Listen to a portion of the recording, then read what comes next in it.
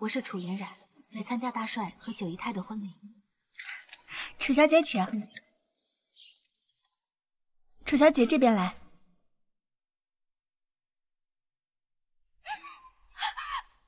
放开我！放开我！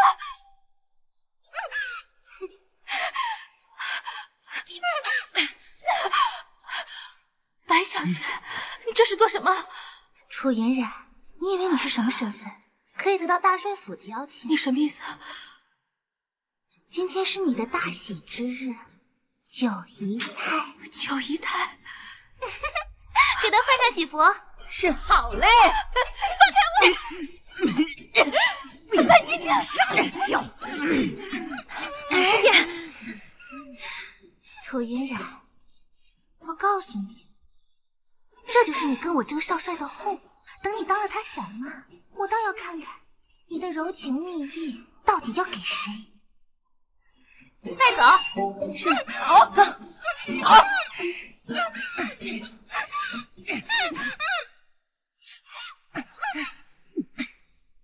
进去。跪拜。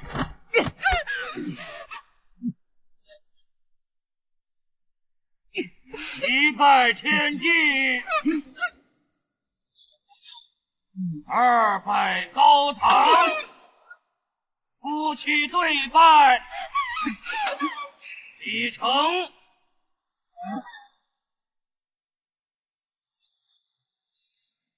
送入洞房。走。老夫人，少帅回来了。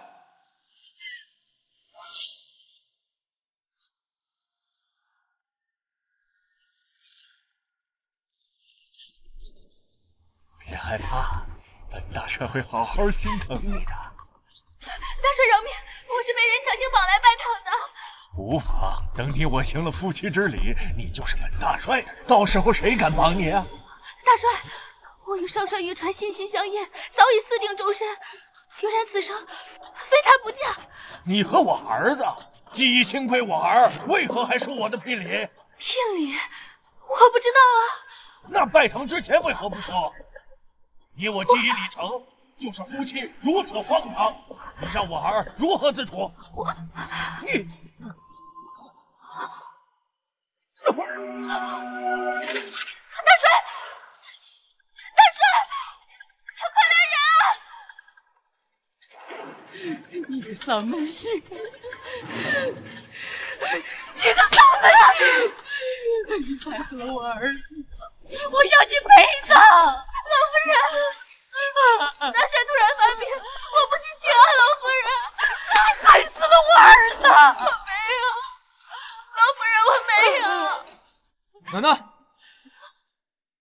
爱可以相知相许，相依为命，确定天有命。爱可以心有灵犀，斗破惊心，却难以抗拒流星的宿命。天哪，他被这个女人害死了！你的注定不属于我的命运，不要命，不要清醒，还有梦能紧紧抱着你。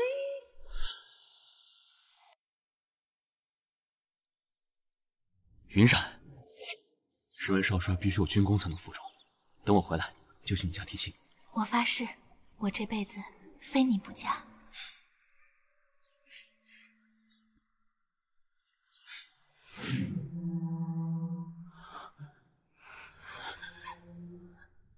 这到底是怎么回事？玉川，你要相信我，我没有害死大帅，我更没有背叛过你啊！表哥。 这个女人心肠歹毒，你奶奶物色楚云冉为大帅的冲喜新娘，她已经收了天价聘礼，却在婚礼上把大帅活活气死。我没有收聘金，我更没有害死大帅。少爷，这是楚家的收聘字据。小菊一直都在门外，听到楚姑娘和少爷要私定终身，所以老爷才……表哥，就是他，在新婚当夜把大帅活活气死。大帅死的好冤，你要替大帅报仇。 在新婚当夜，把大帅活活气死，大帅死的好，你要替大帅报仇。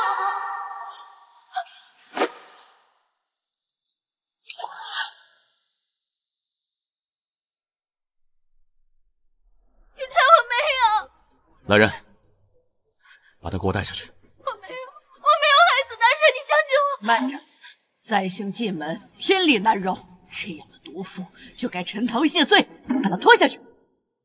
玉川，你相信我。等一下，玉川，你爹戎马一生，最后却死在这个毒妇手里，不陈塘，只好发现我们张家列祖列宗交代呀！拖下去！你相信我，我没有。住手！你要怎样？我要亲自送他陈塘。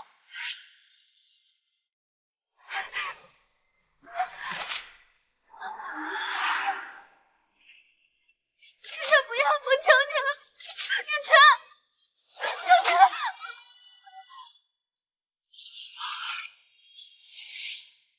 你明知道我最怕水了，我求你。我回来了，你去嫁给了父亲，还害死了他。我之前终究无冤，一切都是你自找的。陈塘，不要！求你了！不要！抱我这么紧干嘛？玉川，我娘就是溺水去世，我从小就不敢来河边。我答应你，以后不会让你靠近河边的。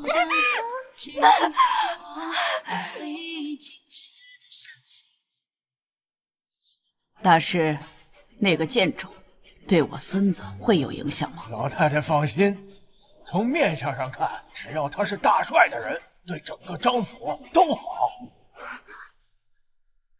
这么说，让他去死，倒是有些可惜了。姨奶奶，他那种狐狸精，不死留着祸害少帅吗？按照族规，他倒也可以不用去死。姨奶奶，来人！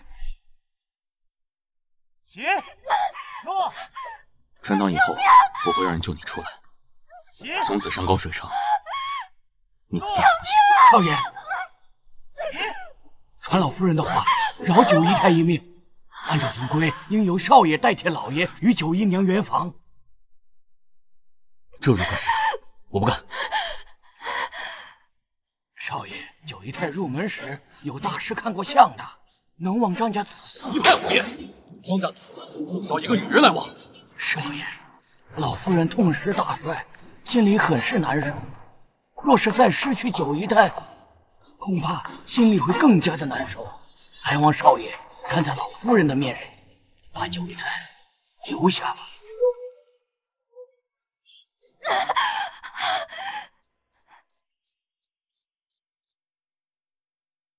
少爷，替父与妾圆房，实乃大不孝，应受家法处置。不孝子张玉川向张家列祖列宗请罪，愿承受72棍家法，替无父与九姨娘圆房。九姨娘，顾玉川，公子是你的新娘。二人，给我打！是。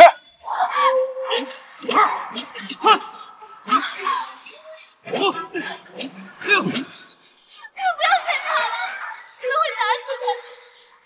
二人，把他俩拉开！不要再打了，不要再打了。12、13、14、16、17、19、20，快，把少爷洗干净，洞房。少爷，你们二人尽管圆房，我和族人在门外守着。一事已成，也算是给了祖宗交代。为什么一定要圆房？少爷，你和自己小娘同房，本就是大逆不道。出事今晚要是不见红，张家要倒霉3年的。这个责任，您能承担得起吗？规矩固然重要，可少爷受伤严重，强行圆房只会伤气伤身。为了老张家的后代着想，请老祖宗开恩呐！个小丫头，竟敢忤逆张家的规矩！来人，拖下去给我打！老祖宗，老祖宗！你们几个今晚都在门外守着。少爷，我告辞了。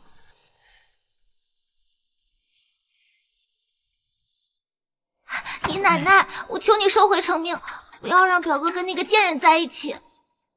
金姐，我知道你对玉川情深意重，可是为了张家，我不得不这么做。可是那件人先我一步与表哥在一起，我怕他们旧情复燃。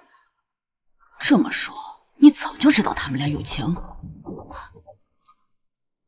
没有，我不知道。黄大师说了，那个女子面相宽厚，能忘我们张家子嗣。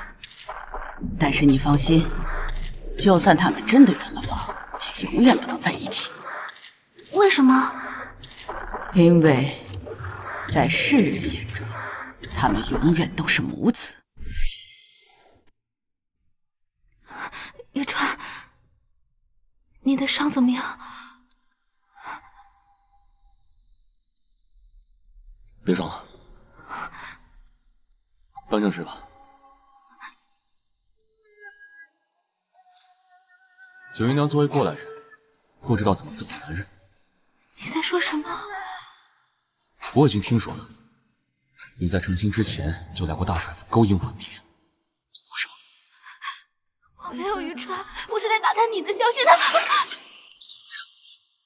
当你答应嫁给我爹的时候，就没有想过我以后母子相承，你让我如何待你？不是的，我来是收到亲戚，来参加大帅和九姨太婚礼的。我是被白晶晶强行绑来拜堂的，所以你就要害死他，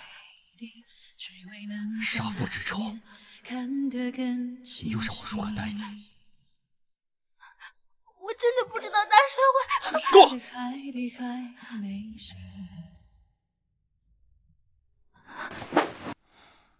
脱衣服。我们不能这样。还在等，剧便要假装早就不同，明明奢望着你说不做就不做，外面那么多人等着你。记住，在世人眼中，今天晚上和你圆房的是我父亲。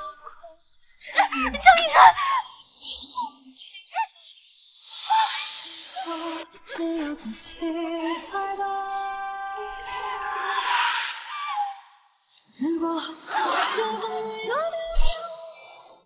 三姨娘，你和四姨娘一样，都没有孩子，早晚是要被张家赶出去了。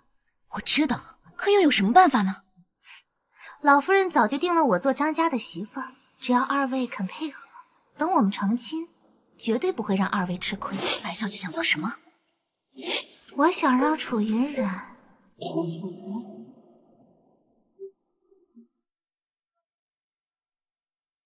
慢着！你不要脸的狐狸精，为了跟少帅上床，竟然把大帅活活气死，留下我们这些人给他守寡。现在，哎呀，别打了，大帅在天有灵，会心疼的。九姨娘，按照规矩，你这种大逆不道的人，应当脱了鞋袜才能进来守灵。脱掉鞋袜？是啊，你本该脱光了陪老爷上路的。既然攀上了少爷，那脱个鞋总行了吧？好。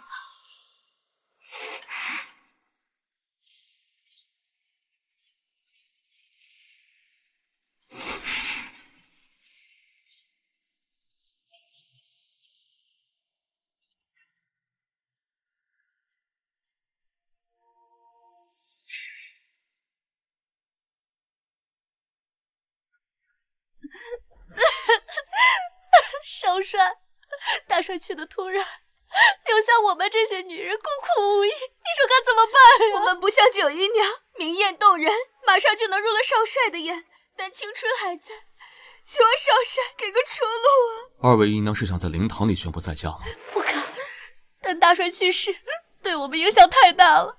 如果少帅不管，我们是不会放过九姨太的。是啊，希望少帅不要因为跟九姨太睡过就不舍得。 boss， 再敢胡说八道，就给我滚出去！九姨太，你怎么能在灵堂上赤足呢？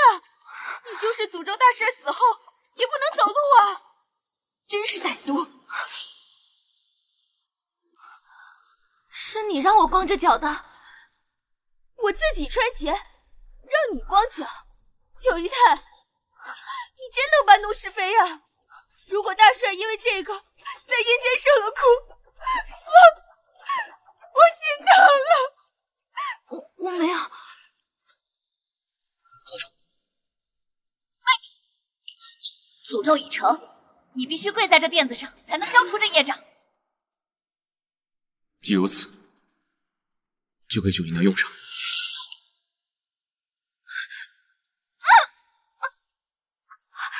张一川，你怎么能这么对我？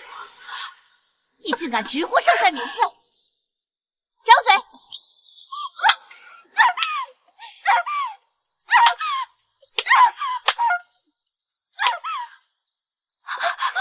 二位姨娘，在灵堂之上嬉笑，未免也太放肆了。杨副官，少帅，给人10个耳光，小惩大戒。压下去。少帅，咎由自取。闭嘴！少爷，老夫人让您喝补药。少帅，放开！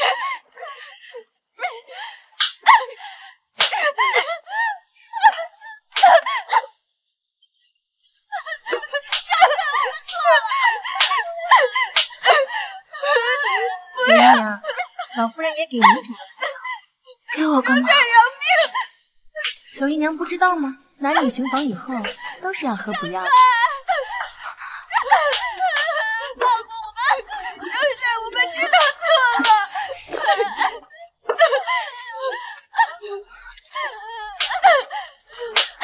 三姨娘、四姨娘，老夫人让你们回去听训。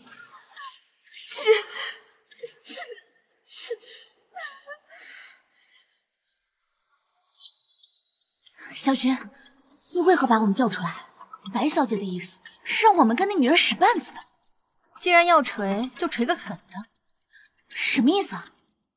三姨娘，如果那九姨太在老爷灵前勾引少爷，老夫人能让她活着吗？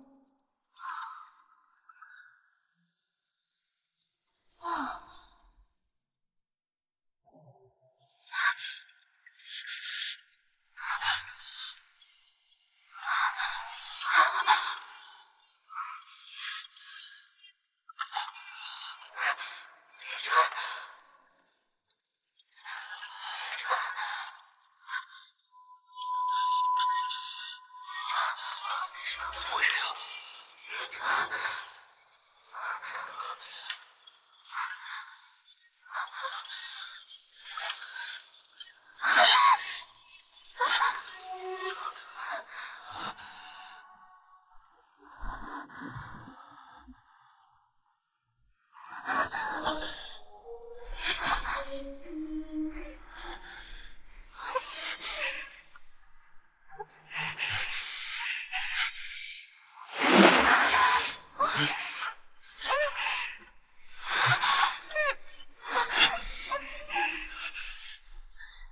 娘，你快去看看吧，九姨太跟少爷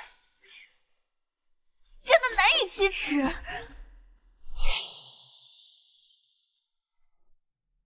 有什么好哭的？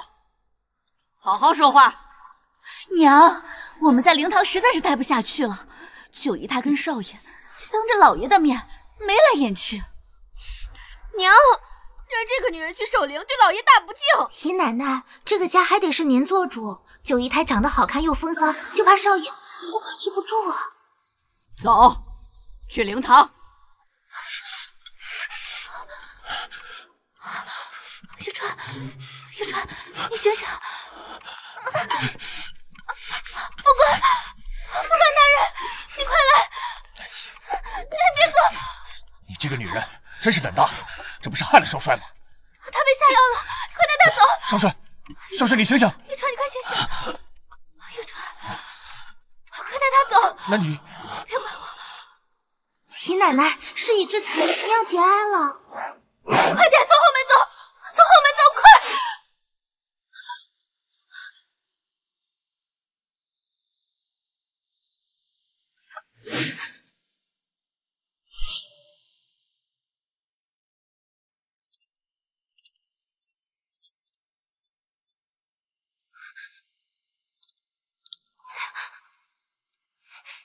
这是怎么了？少爷呢？楚于然，你在灵堂里面衣冠不整，你到底要做什么？白小姐没成亲，看不出来正常。我们可知道怎么回事。九姨太，你可真够风骚的，当着大帅的面就……老夫人，九姨太，这怎么回事？看来这府里有人故意要害我，先是大帅暴毙，又给我和玉川下药。我只是不知道这些人到底是冲我，还是冲玉川。在灵堂你都把持不住，羞辱大帅，你真是该死！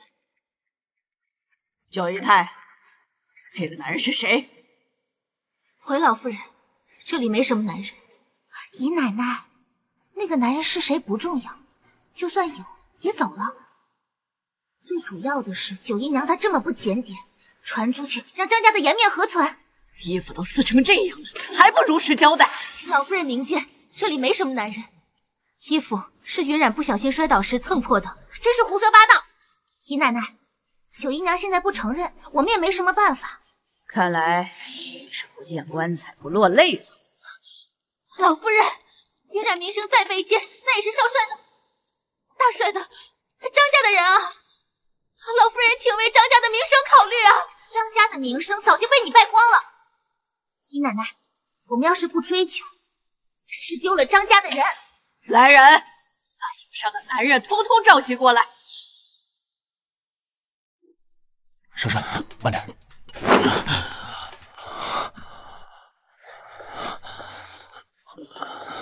少帅，少帅，醒醒！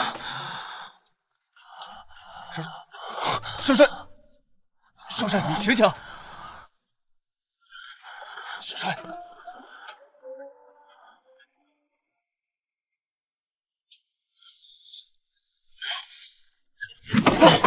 少帅，少帅，少帅，你冷静！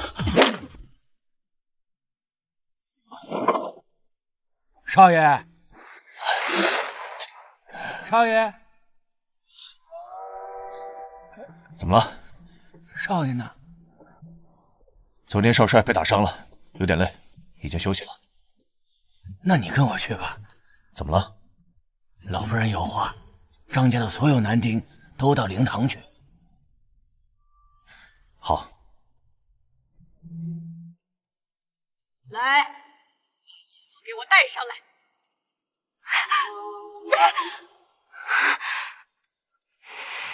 刚才跟九姨太在灵堂里打扰大帅的是谁？自己站出来！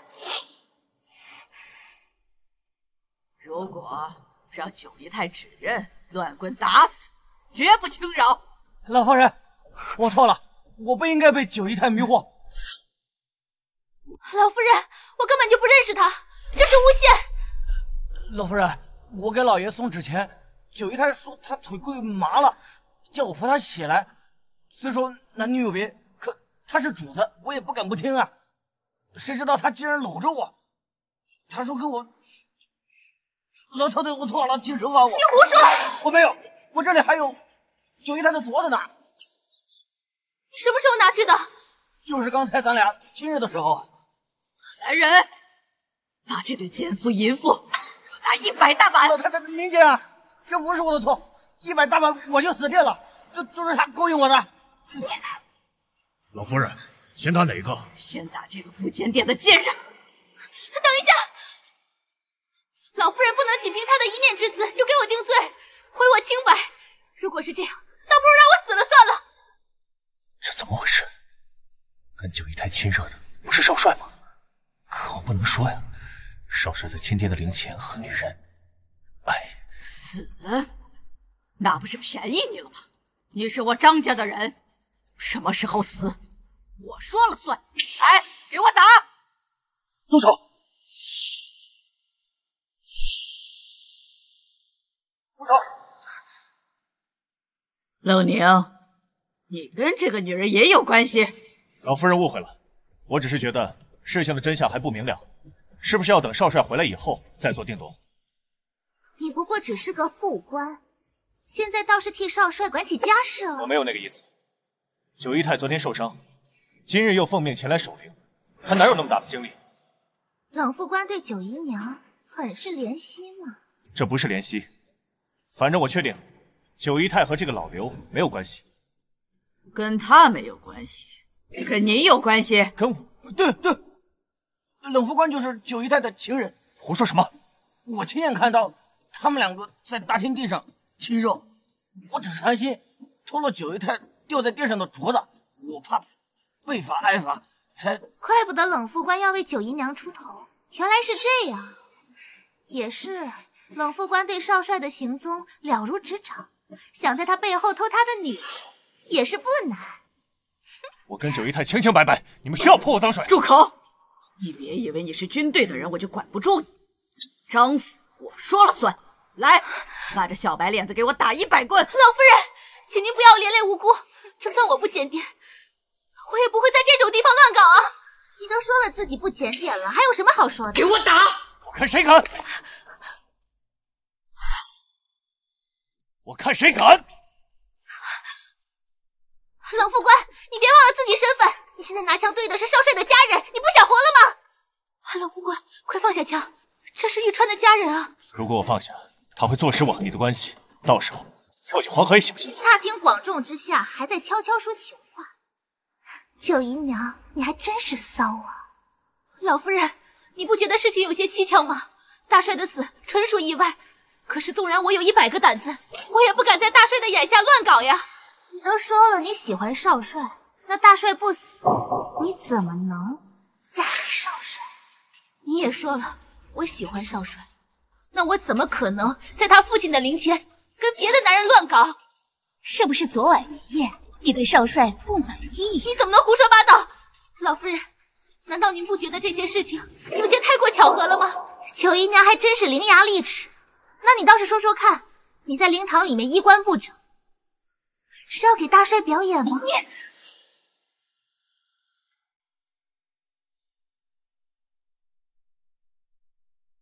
少爷，不好了！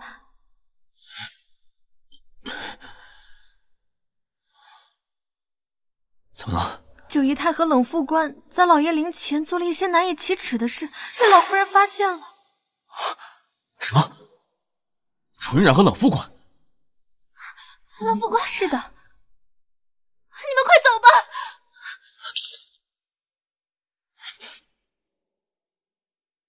说，奸夫到底是谁？灵堂之前做这种污秽之事，就是让我们张家蒙羞。一旦查出来，一个都别想活。姨奶奶，最可恶的不应该是九姨太吗？当然是她。九姨太，自从你进门，我张家上上下下几10口，被你搅得天翻地覆。既然你不拿自己当人，那就去狗房吧。来人，把九姨太带到狗房去！你们放开我！你们放开！九姨太的奸夫找不到，那就只能找个狗来顶罪了。你放心，狗房里的2条大藏獒也能把你的衣服撕成这样。来人，拖下去！住手！放开我！老夫人，少爷来了。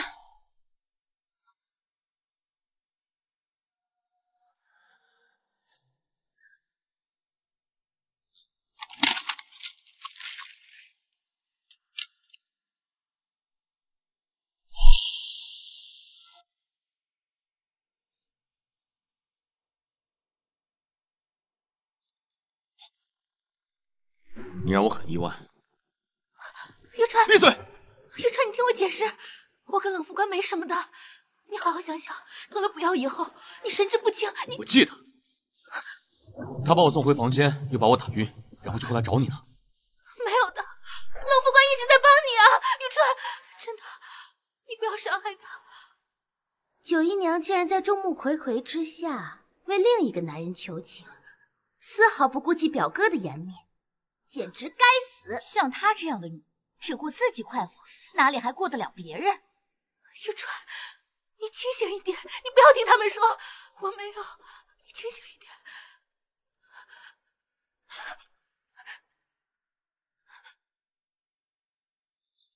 像你这种水性杨花的女人，确实不该活着。少帅，少帅在战场上杀伐果断，现在在家里却轻易受人蒙蔽。既然你认定是我和九姨太对大帅不敬，就杀了我吧。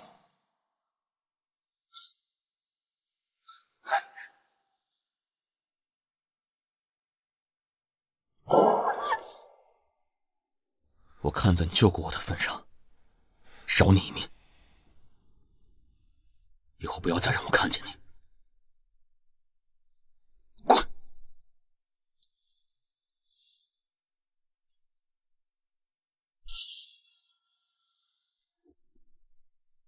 我看在你救过我的份上，饶你一命。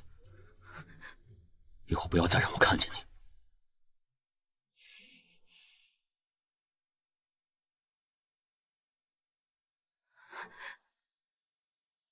表哥，我知道你伤心，但是九姨娘在大庭广众之下做出这样的事情，你要是不处理她，张家的风气肯定是会被败坏的。侮辱我父亲，逼走了冷副官。九姨娘，现在你满意了？我为什么要这么做？是，为什么？因为你需求旺盛，做猎人满足你什么？我是什么样的人，你不清楚是吗？当然清楚。你干什么？表哥，你要去哪儿？放开我！让我下来！让我下来，雨川！放我下来！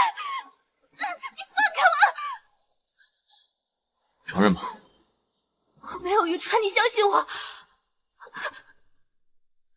那就继续。雨川，不要！承不承认？我什么都没有干，我自始至终只属于你一个人。我再问你一遍，你到底有没有跟冷副官私会？真的没有。我没有，雨川，你相信我，真的。楚云然，我最恨的就是你摆出这种可怜的样子。不要！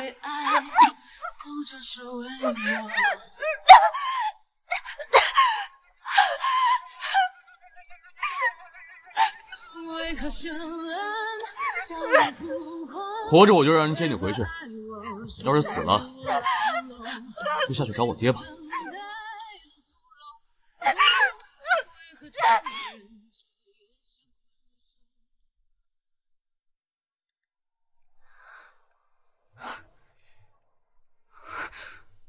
你是谁？我叫张俊臣，刚从法国回来探亲。小姐是？我叫楚云然。对了，你怎么会掉到水里呢？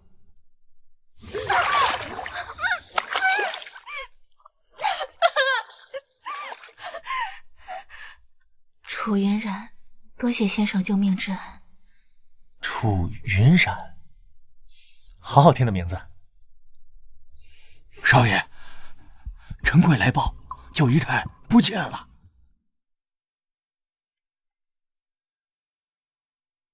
不是让他看着吗？他人呢？估计是没有尽心。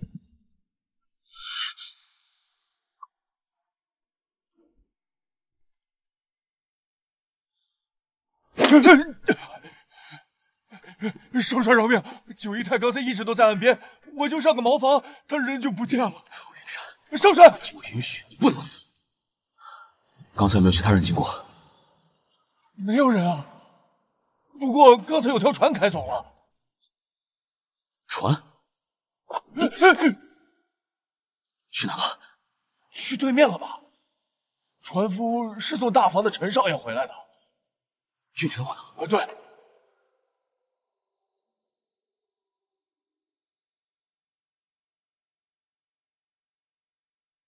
既然你不想说，那我也不问了。不过，从今天开始，我们就算是好朋友了。以后不管再遇到任何困难，随时来找我，好吗？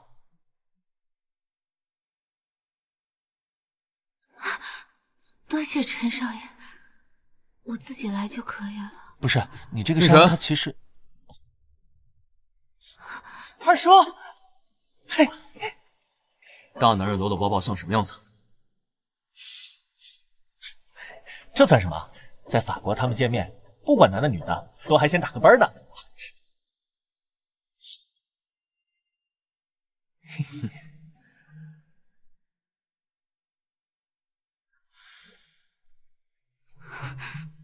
九姨娘确实好手段，居然又开始勾搭上我侄子了。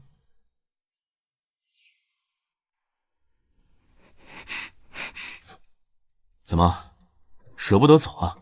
少帅不是已经把我扔进河里了吗？应该当我已经死了。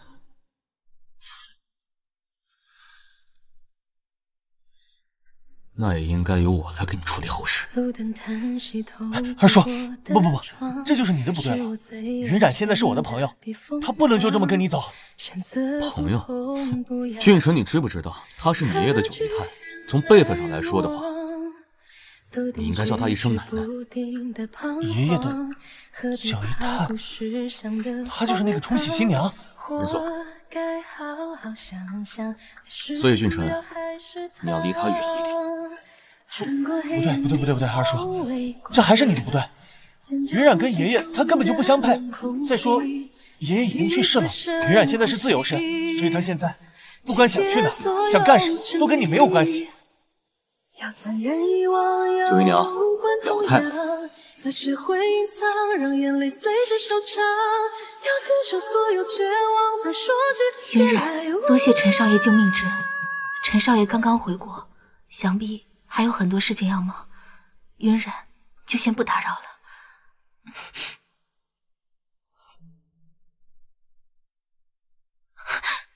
哎，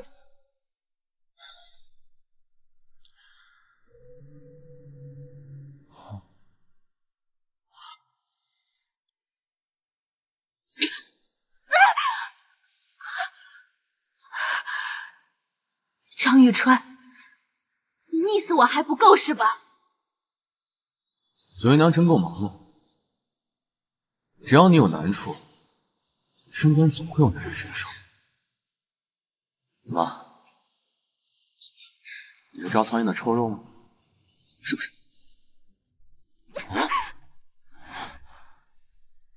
是啊，我就是这样的人。怎么？如果少帅大人不满意，那就处置我吧。啊，这可是你说的。来，给我脱，脱呀！好，这就是你想要的。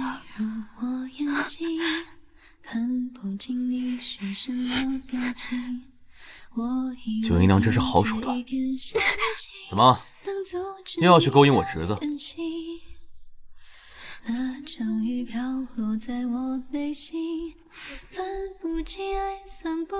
在你眼里，我就是这么水性杨花的人吗？难道不是吗？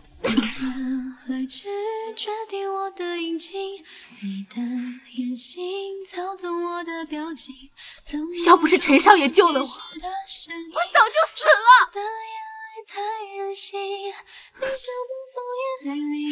少帅大人，我楚云染此生此世都不想再见到。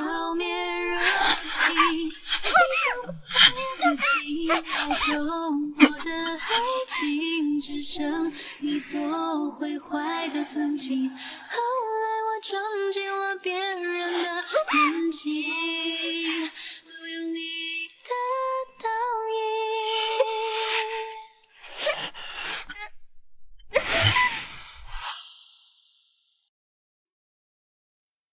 所以少帅大人满意了是吗？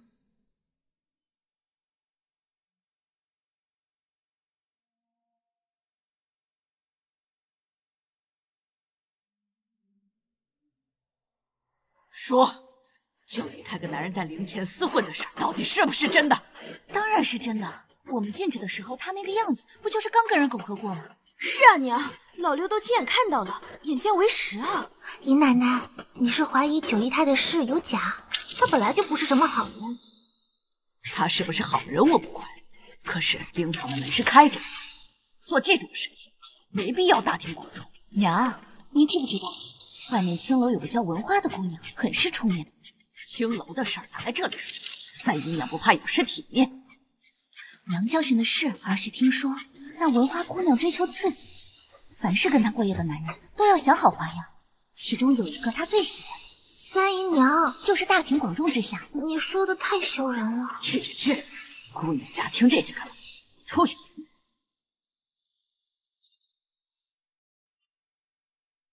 你是说，九姨太也有这个癖好啊？不敢确定，但看她那疯骚的样子，恐怕是有可能的。左奶奶，我来给您请安了。哎呦，我的晨儿回来了，坐下。可算把陈少爷盼回来了，大伙儿的心啊都放到肚子里了。可不是，自从知道陈少爷走水路，老夫人一天好觉都没睡过。我的重孙儿，你可受苦了。我这趟可学了不少东西，一点也不苦。哎呀，我可怜的晨儿，祖奶奶知道你是个报喜不报忧的孩子，可是你这次回来，第一时间没有过来请安，那就是你的不对了。这可怪不了我，是二叔把云染扔到水里面，我可是救了人才。你救了九姨太？九姨太？不知道，她叫楚云染。这个女人，你离她远点。为什么呀？她那么好看，一下就戳中了我的心，我一会儿还想找她玩呢。她丧气得很，以后不要再见她。那这个怎么办？他落在我那儿了，我还没还给他。什么？这个女人到处勾三搭四！哎呦我的天哪！哎呦我的天哪！这女人可着我们张家男人一个一个的霍霍。去，把那个不要脸的给我带来。是。跪下。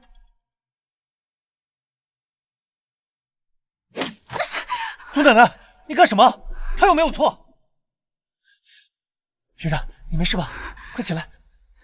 请问老夫人，云染又犯了什么错？你这个玉坠，在我重孙子的床上。楚云染，你这个风骚的女人，手伸的可真够长的。祖奶奶，我都跟您说过了，这个玉坠它是无意中掉下来的。来人，给我打！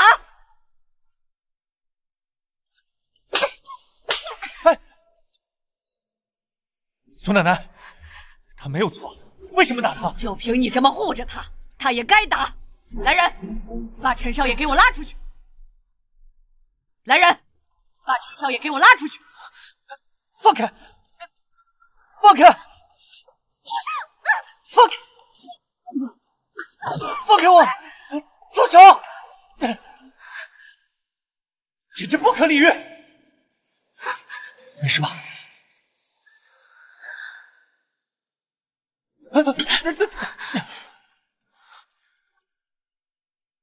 果然和小时候一样，喜欢碰脏东西。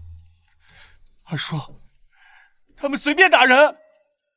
玉川，这个玉坠是怎么回事？云染，这玉坠是我娘留给我的，当做我们的定情信物。好，以后我就带着它嫁给你。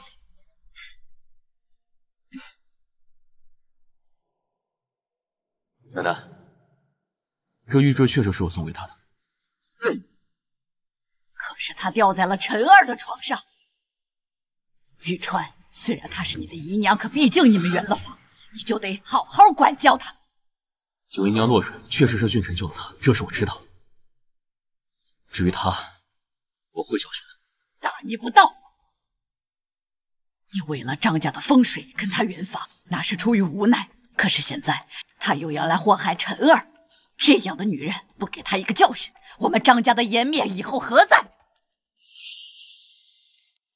祖奶奶，她根本就没有祸害陈儿，那天只是我在回家的船上正巧碰到了她，把她救了起来。那个时候我根本就不认识她，这事二叔应该知道，是二叔害她落的水，要不是我，她就已经死了。君臣，我们之间的事，你就别掺和了。不想掺和，可是你们这么做就是不对的。既然这个家里没有一个人在乎云染的感受，那我收了她。你说什么？我第一眼见到她我就很喜欢。而树，反正对于你来说，她只是个累赘，就让给我吧。张俊琛，你根本就不喜欢她，为什么还要霸占着她？真没想到九姨她的魅力这么大，我们张家的男人眼光倒是都一脉相承。你闭嘴！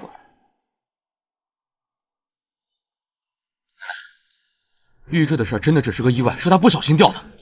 你要替他求情。他落水是婵儿救的他，这是我知道。至于他不会教训，你就别再追究了。玉坠是我故意放在陈少爷那里的。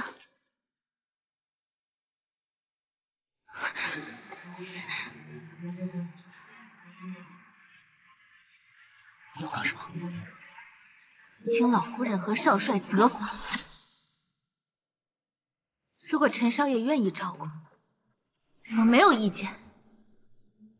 好，月然，以后我来照顾你。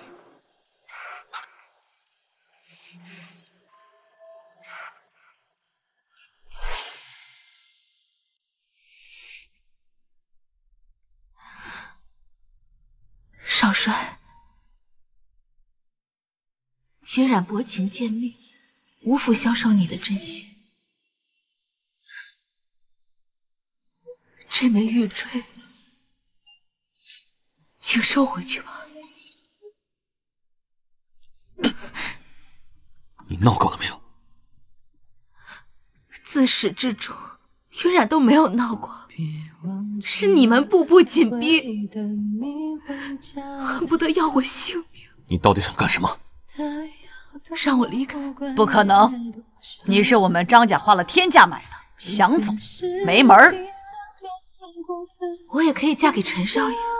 云染，九姨娘，你这是打算挑战我张家的族规吗？如果少帅不同意，干脆杀了我。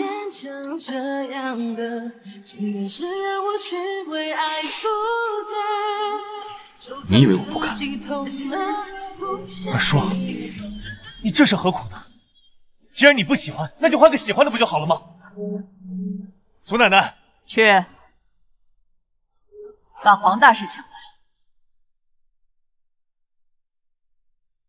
黄大师，当初你替父圆房要了这个女人，也是无可奈何。可是她的身份确实不配，请黄大师再给看看，如果送给陈儿不妨碍张家的风水，那你也就不用再受委屈了。荒唐！我跟他已经圆房，怎能再给别人？哼！你若想要，我们张家什么样的女人找不到？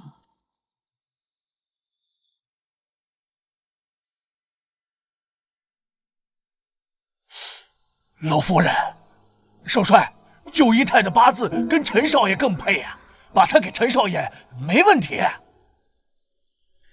云然，你放心，跟着我，我一定会保护你的。多谢陈少爷。我不同意。为什么呀？他们都同意了。你要是再吵吵，别怪我对你不客气。玉川，你对这个女人还有情？没有。那给了陈儿怎么了？等安葬了你爹，你出去打仗，就留这么个女人在家里，你放得了心吗？给了陈儿，省得一天天在一起纠缠。不管怎么样，都不能把楚玉然给别人。难怪晶晶说你对这个女人余情未了，果然是真的。今天奶奶我就做主，把她给了陈儿。你想要女人，让晶晶嫁过来。少帅如果实在难以接受，就请休了我吧。你说什么呢？我都跟你说了，跟着我，我会照顾好你的。难道少帅真的要我死在张家吗？难道少帅真的要我死在张家吗？管家，在，把九姨太送回房间去，等她收拾完东西。那怎么行？于川，她可是咱张家花钱买来的，她的命都是张家的。所以奶奶就要我跟自己的侄子分享同一个女人，我不接受。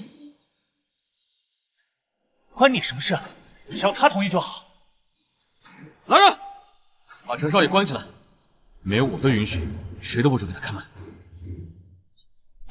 凭什么呀？祖奶奶，你评评理！嫣然，我会救你的。玉川，你这又是何必呢？踏出这个门就不要再回来了。难道少帅以为我会贪恋这个地方吗？是你先背叛我的。那你将我扫地出门，不是正好吗？再见，张玉川。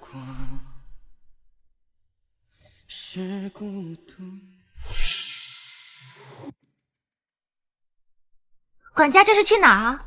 哎呦，回白小姐，少爷让我把九姨太送回娘家去。见女人一个，还要管家亲自跑一趟。我叫了辆车，让他帮你跑一趟吧。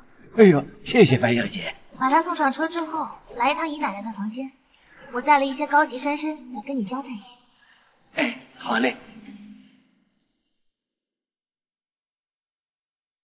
小心，来。姨太，您慢走啊。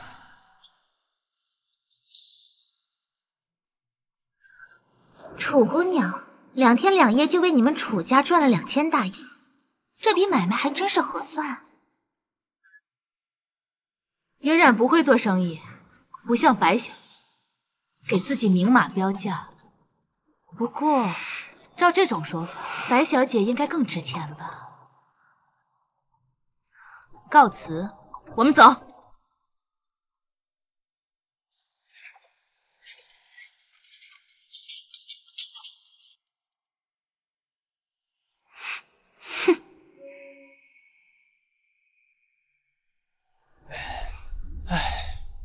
姑娘到了。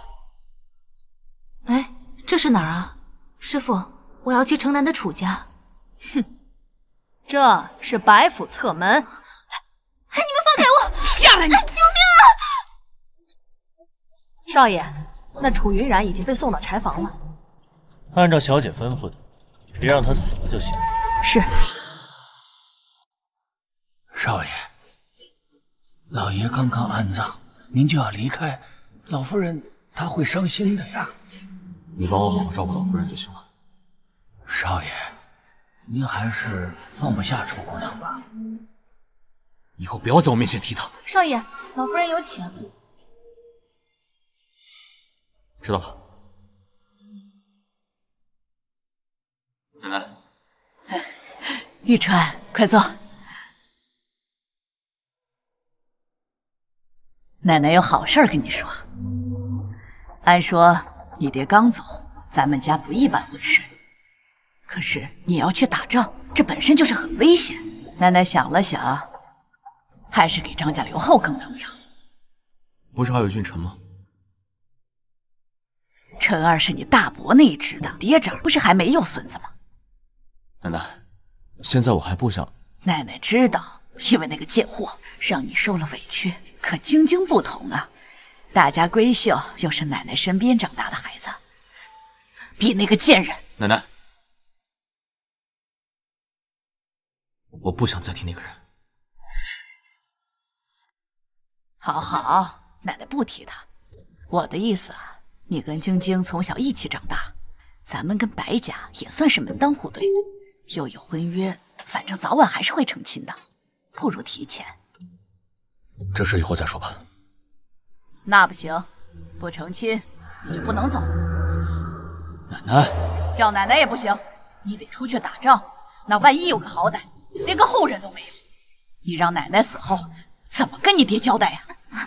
姨奶奶，表哥，我们先去吃饭吧。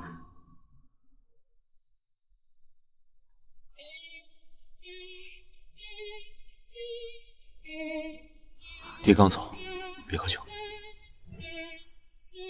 撤下去。我们陈少爷不高兴了，跟二叔摆脸子，那是不孝的事。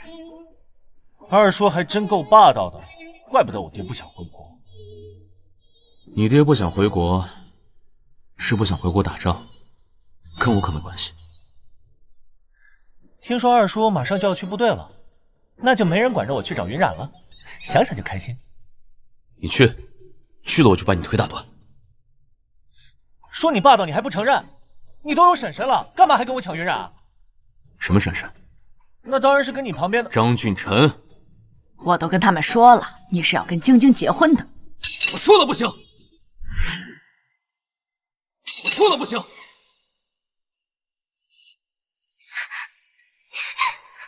你什么意思？你是想让我们张家绝后吗？奶奶这是确定我出去就回不来了？呸呸呸！说什么傻话！那晶晶从小跟着你，心里眼里就没有旁的人，你这样对她可不行。她怎么样跟我没关系。我不管，这门亲事我是定下了。你不干，你自己去找他说。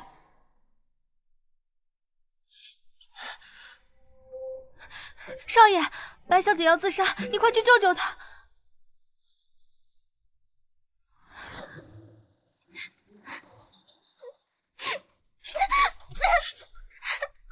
放开我！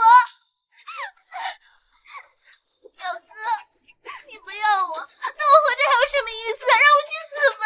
晶晶，你应该知道，我对你从来都没有过其他心思。可我的心里只有你，你要是退婚，我肯定会被人笑话死的。你先放手。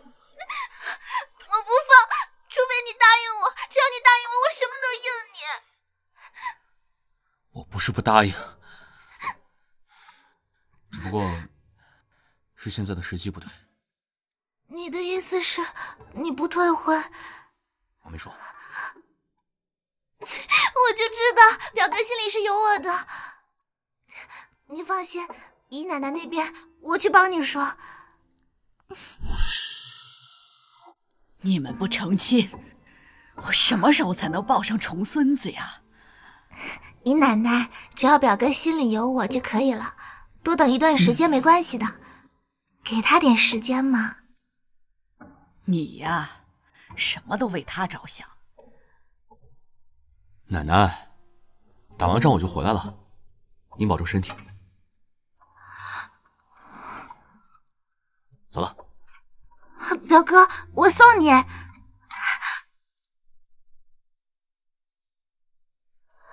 少爷，老夫人让您喝点参汤再走。晶晶，你去帮我找一个护膝，我要带上。好。帮我去找。是。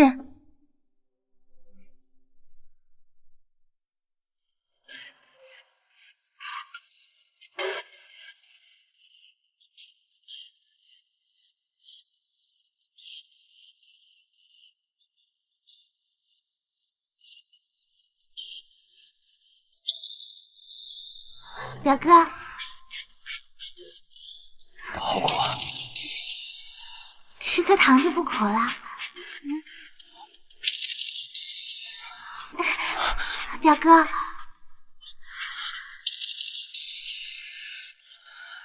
怎么了？好热。那先把衣服脱了，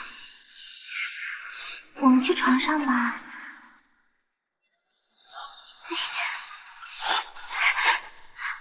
表哥，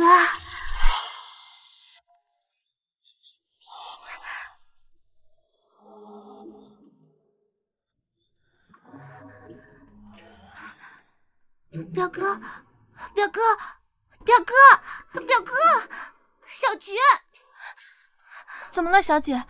怎么回事？这不是情药吗？我不知道，这个跟上次在灵堂用的是一样的。你是不是放多了？我都跟你说这药很烈的，少放一点。要不要请郎中啊？算了，发没发生不重要，他相信就行。小菊，帮我把他抬上去。好。晨儿这次回来的急，还没给您带礼物呢。瞧这小嘴甜的。你不用带礼物啊，奶奶都高兴。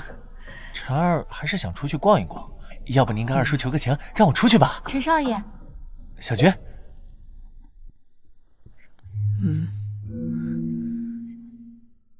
什么？他们俩这是要搞哪一出啊？老夫人，您还是去看一看吧，白小姐一直都在哭呢。怎么了？是不是二叔又欺负人了？我就说嘛，二叔他这个人凶得很。你回去吧，我上你二叔那儿看看啊。二叔有麻烦，我正好去找云染。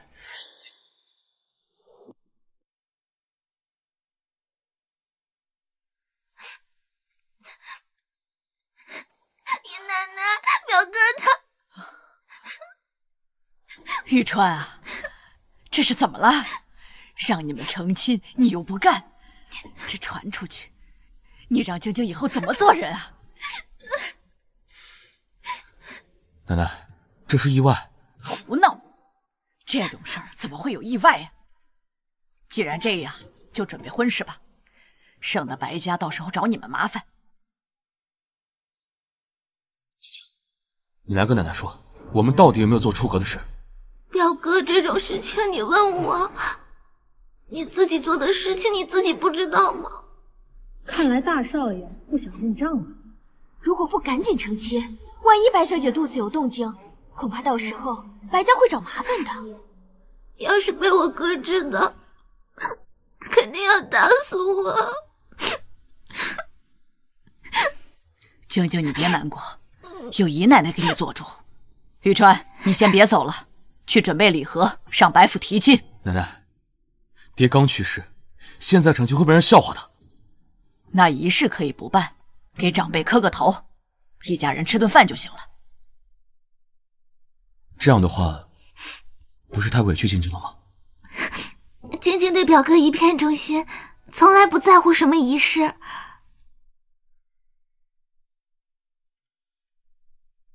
既然如此，那就成亲吧。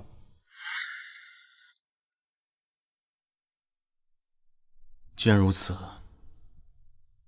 那就成亲。好，那我现在就告诉我哥，让我哥等你来提亲。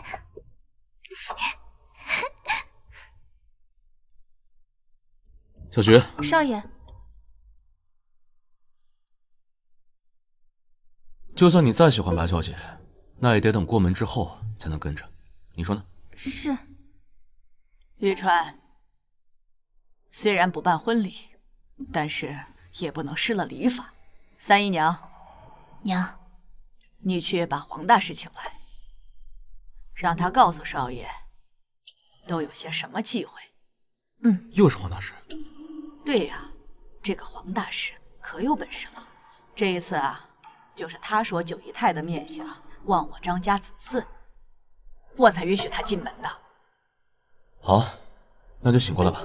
关于楚云染的面相姻缘，还让他跟我爹冲洗的那些话，谁教你的？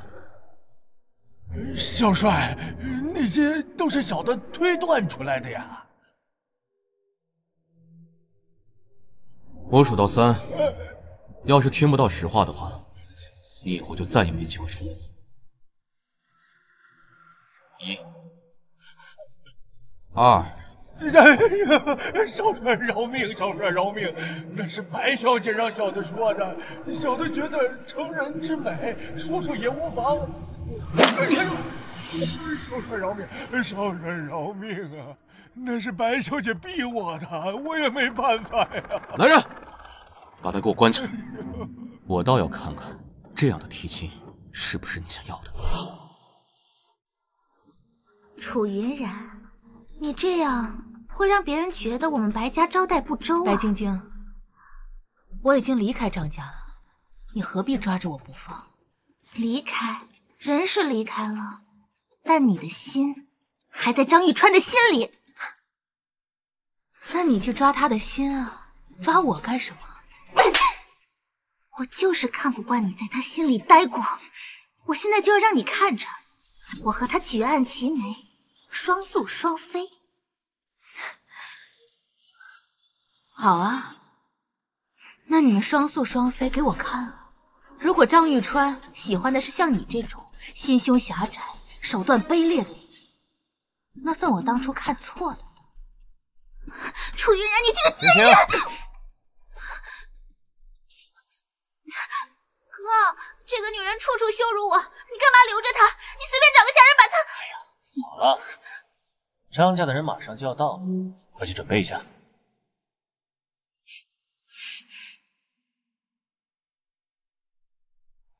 楚姑娘，让你受委屈了。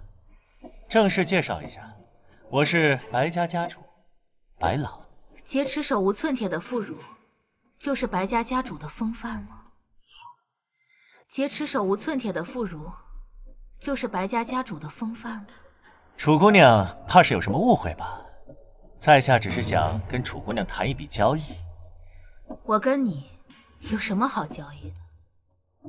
我可以为楚姑娘提供住处，楚姑娘可以摆脱娘家的纠缠。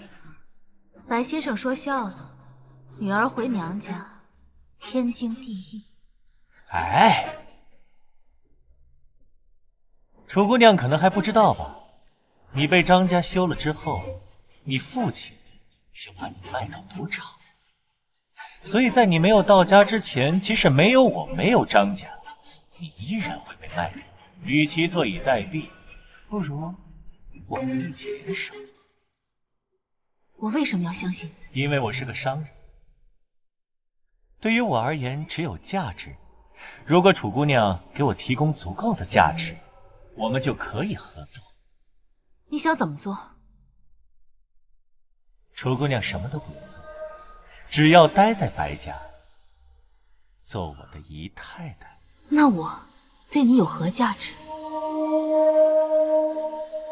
张玉川对姑娘放不下，所以只要你留在我白府，他对我动手就会有所顾忌。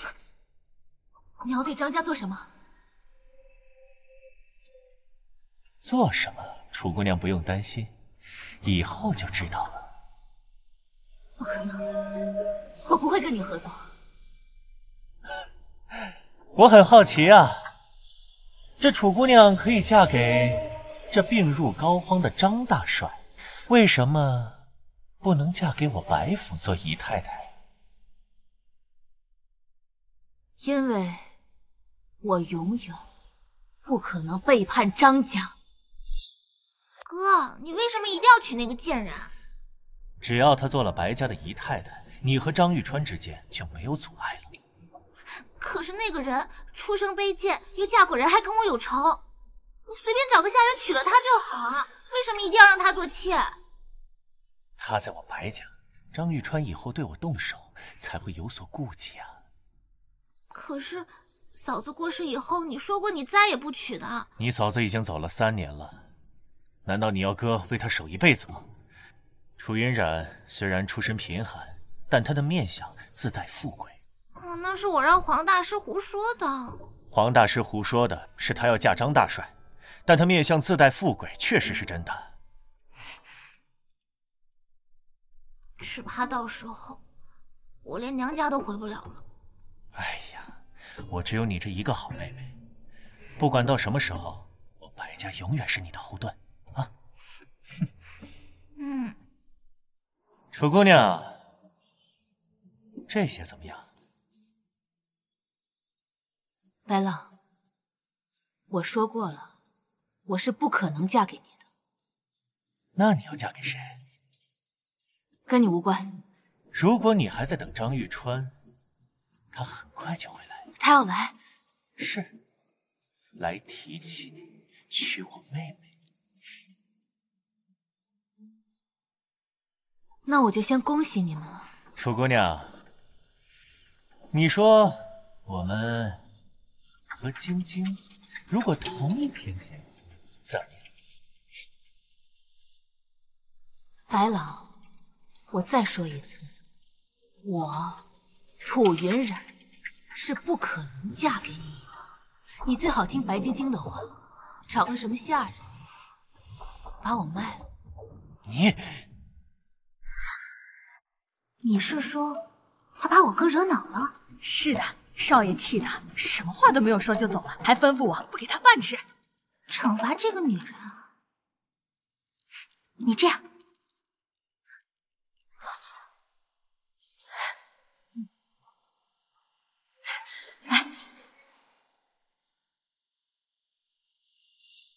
你们干什么？白小姐吩咐了，得下手重点啊！原来还有第二步，早知道就不下那么重的手了。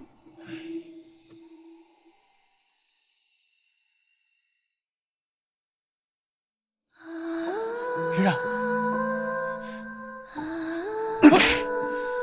不对啊，他没拿棍子，看来和我们不是一伙的。嗯，那个男的也拿下了。是，我们怕被少爷听见，所以就把他打晕了过去。做得不错，去账房领钱吧。记住，这事儿瞒住了。多谢大小姐。小姐，那少爷发现楚云染受伤，会不会生你的气啊？本来会，但现在不会了。为什么？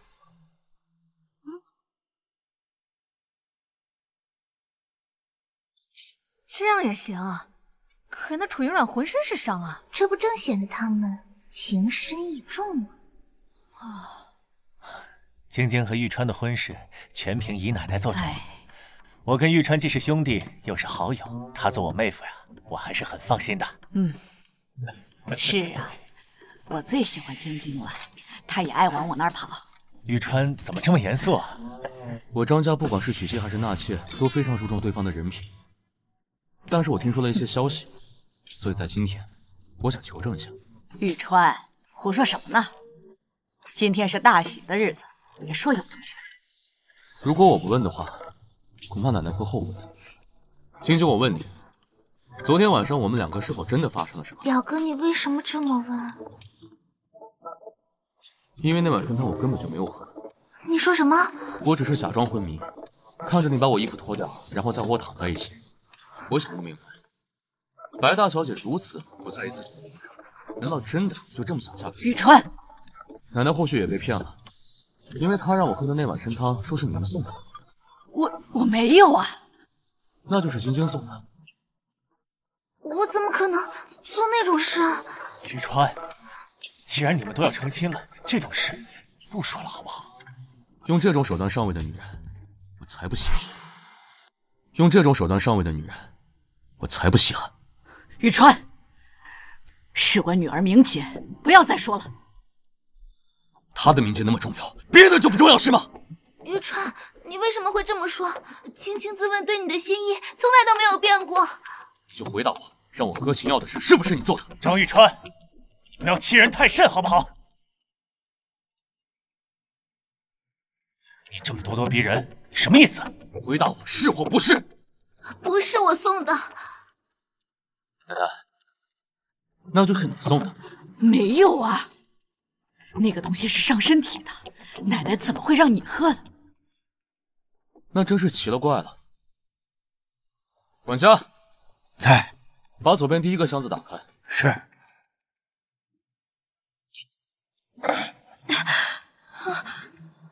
小菊，把你知道的事情全部说出来。是白小姐让我给少爷断的情药。你胡说！白小姐，对不起，如果不说，少爷会杀了我的。在大帅临前，九姨太和少爷亲热那件事，也是我送的情药。简直胡言乱语！来人，把他给我拖下去！表兄何必动怒啊？倘若是诬陷，那我也会杀了他。小菊，继续说。白小姐嫉妒九姨太和少爷圆房，她想着只要被老夫人看到九姨太对大帅不敬，肯定会杀了她，所以九姨太的药量少，很快就能清醒。少爷的药量太大。你们给我孙子吃那种伤身的药！不是的，姨奶奶，是他诬陷我，我没有。老夫人饶命啊！白小姐早就知道少爷和九姨太有情，让九姨太给大帅冲喜也是他安排的。你胡说，那分明是姨奶奶听了黄大师的话。是啊，那件事情是黄大师跟我讲的。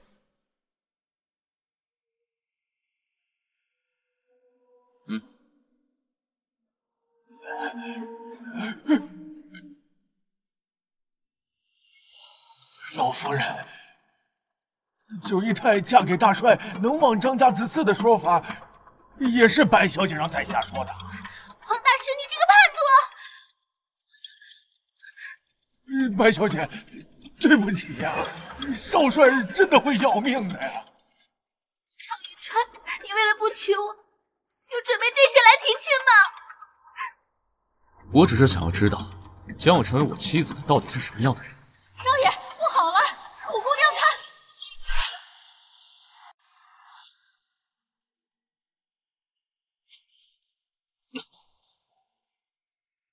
白龙，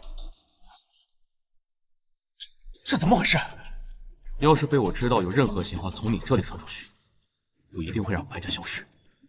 常玉川，你区区一个少帅就想灭我白家，你当我白朗这些年是白混的？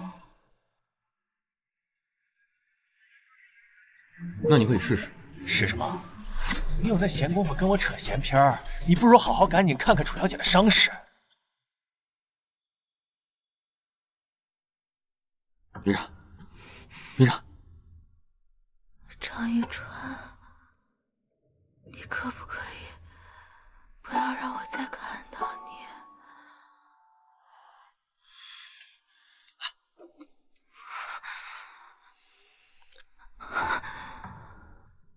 我送你去医馆。慢着，你不能带走。你说什么？我说，楚云染是我的。你是不是想死啊？我说，楚云染是我的人。你是不是想死啊？张少帅，你可能没有搞清楚吧？他已经离开你们张家，回娘家了。他跟你们张家没有任何关系了。不管他回哪，他都是我的人，听得懂吗？他姓楚，他不姓张。不想和你废话。我不想对你开枪，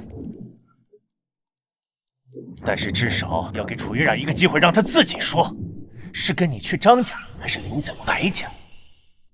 我再跟你说一次，她是我的。她是你的父亲的九姨太，是你的姨娘。张玉川，凭你还要跟我争？把她给我留下！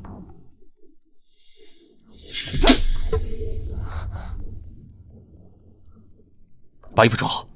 哦，少爷，老夫人摔到地上了。把她带回家。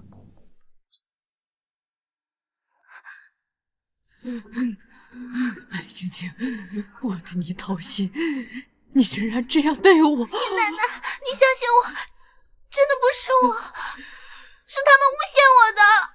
姨奶奶，你这样的做法和手段，我怎么能放心把张家交到你的手上？姨奶奶，你相信我，只要我嫁进了张家，我一定会好好管理张家的产业的。您就帮帮我，让我一定要嫁给表哥，好不好？姨奶奶啊！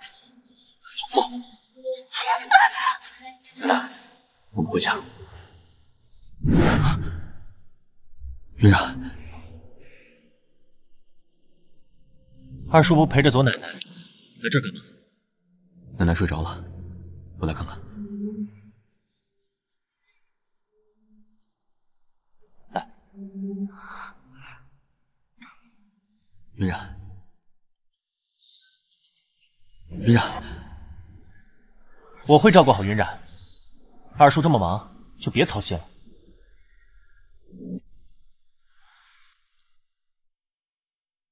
我本来以为你回到娘家会好一些，所以才送你回去的。如果娘家真的在乎，又怎么会把她卖给爷爷？无所谓了，让他走。二位少爷，老夫人不行了。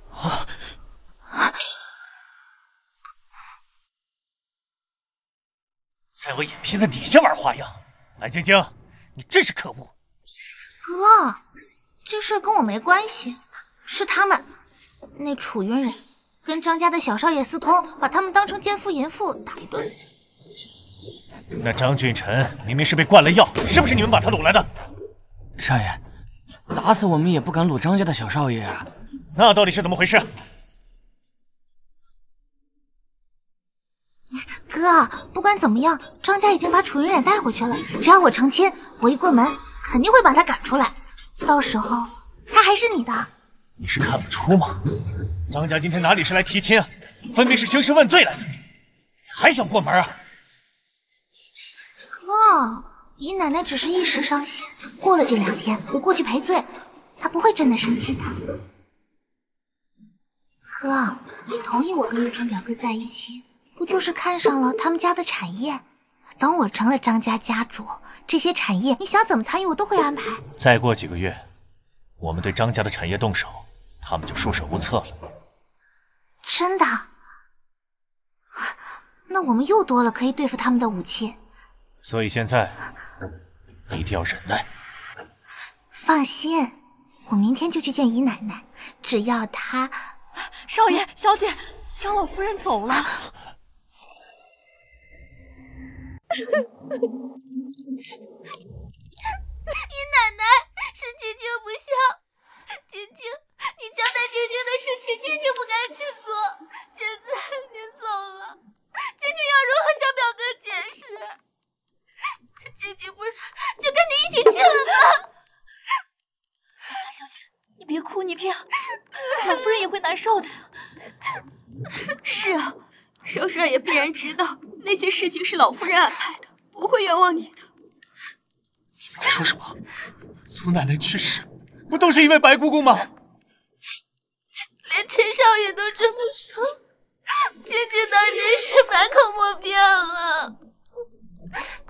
少爷，老夫人安排白小姐对付九姨太的时候，我和四妹妹就在旁边。这事儿是老夫人的意思，少爷千万不要听信了别人几句话，就错过了跟白小姐的缘分啊。2位姨娘没有跟去白家，如何得知奶奶发病是因为九姨太的事情？四姨娘，倒是说说看。是老夫人临终前说的那些话，我们猜出来的。难为2位了。表哥，你就认定此事一定是晶晶所为。晶晶原本也想认下此事的，但是晶晶真的不想失去表哥。够了！奶奶都已经去世了，你还要把所有的过错推在她身上，真是可恶！姨奶奶，你真是害惨晶晶了。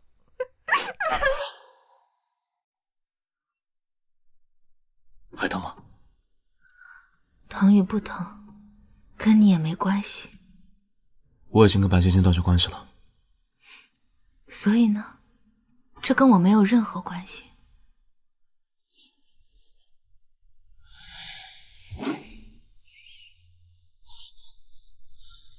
之前是我不好，我以后一定会好好对你。少帅大人的恩赐，云冉无福消受，还请另找他人吧。冷副官，少帅，冷副官，你回来了。楚小姐，当初的事情已经真相大白，少帅就让我回来了。对副官的脸色都比对我好。从今天起，就由你们3个照顾少夫人，她生活上的一切问题都由你们负责。少夫人，听不懂吗？是少夫人。你现在身子弱，说话做事都要慢一点。你什么意思啊？你还没放过我是吗？依然，我以后我们没有以后了。你什么意思？我们这辈子都不可能在一起。这句话是你亲口对我说的。那是因为我之前被蒙骗了。归根结底，是你不相信我。如果您不想让我跟了陈少爷，那就送我去道观，去出家，可以吗？你还是不肯原谅我。回不去了。你们好好照顾少夫人，如果他的病情加重或者身上留疤，你们知道后果。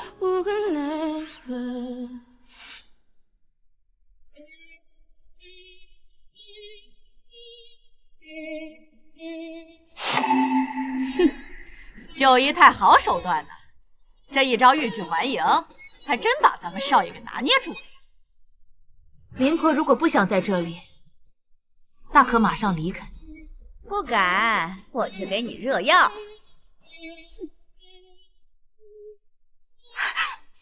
九姨娘，千错万错都是晶晶的错，还请九姨娘责罚。何必让我见到最不想见的人？让他走啊！白大小姐，少夫人现在不愿见到您，您请回吧。少夫人，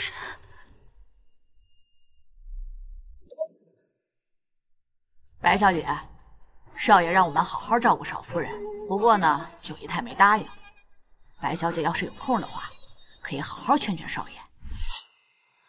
哥，他根本就懒得看我一眼，还管那个贱人叫夫人，我该怎么办啊？我怎么有你这个不争气的妹妹啊？像张玉川这样的男人，他要是没有张家，他什么都不是。我不管他什么身份，只要是他，我都愿意。等我吞并了张家的产业，你想嫁谁就嫁谁，嫁谁？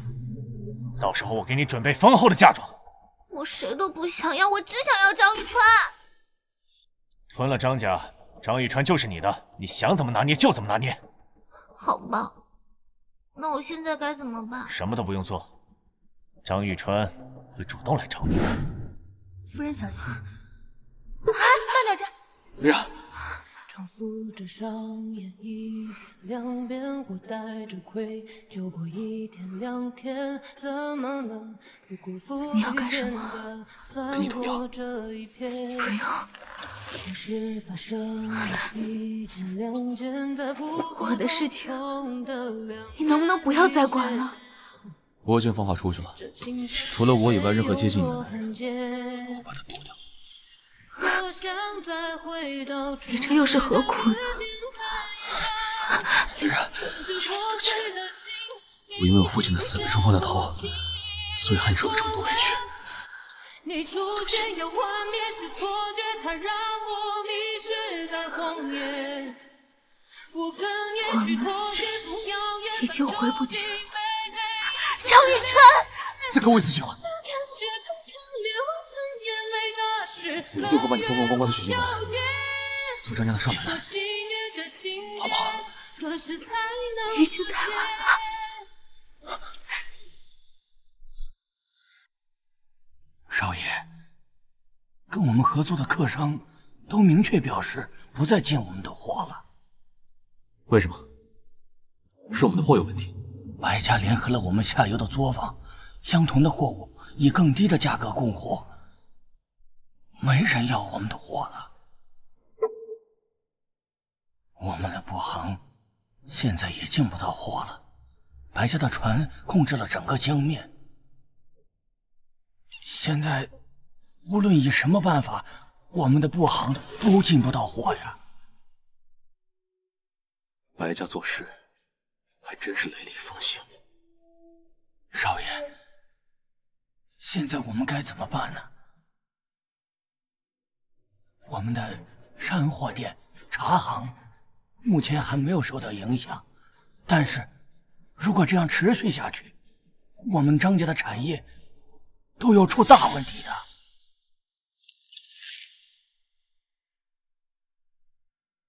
你的意思是说，白朗隔断了我们家所有的产业，只是为了逼我和你们结婚？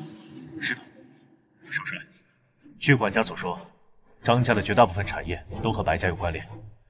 如果他出手，恐怕张家的生意就不太好做了。少爷，这张家上下100口子人，都指着我们的生意养活着呢。一个富商也想跟我斗，他也配？少帅，白狼早就靠着和大帅的关系攀上了韩省长。据我所知，他们走得很近。如果少帅要动用部队的力量，恐怕不行了。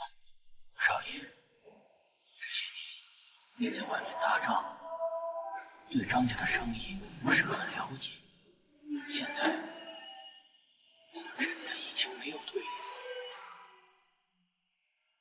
了。我这个人生平最恨的就是别人威胁我。楚姑娘，不管你现在是什么样的身份，我求求你，救救张家吧！除了远离他，我还能做什么？让少爷跟白小姐成亲。只要缓过这一阵子，我马上把张家的产业跟白家做个剥离，这样以后我们就不再受他们的挟制了。你能想到的，他也能想到。楚姑娘，少爷现在对您满心的愧疚，不想让你再受一丝一毫的委屈。可他在外面打仗，还不知道家里的事情。如果再这样继续下去的话，我们张家真的就要完了。张家生意最近受到打压，再加上奶奶又走了，所以要像之前一样养护各位是不大可能了。而且我最近也要去部队，所以大家留在张家反而不安全。少爷什么意思？我会给你们每个人一笔钱，祝大家安顿下来。至于以后，就各凭本事了。二叔，张家这么大的产业，你说放弃就放弃？不然呢？只要少爷肯娶白小姐为妻，这个事情就解决了呀。绝不可能。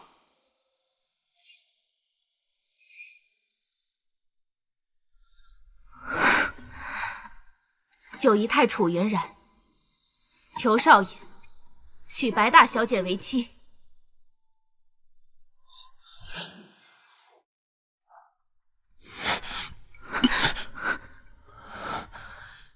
你说什么？娶白晶晶，救张家。绝对不可能。二叔，眼下只有你娶白姑姑才能救张家。云染这边你放心，我会照顾好她的。从今天开始，我楚云染就是大帅的九姨太，二位的长辈。楚云染，若你们二位再苦苦相逼，云染只好以死谢罪。你居然拿性命来威胁我！这把匕首，这条命，我在来的时候就已经全都交给了张家。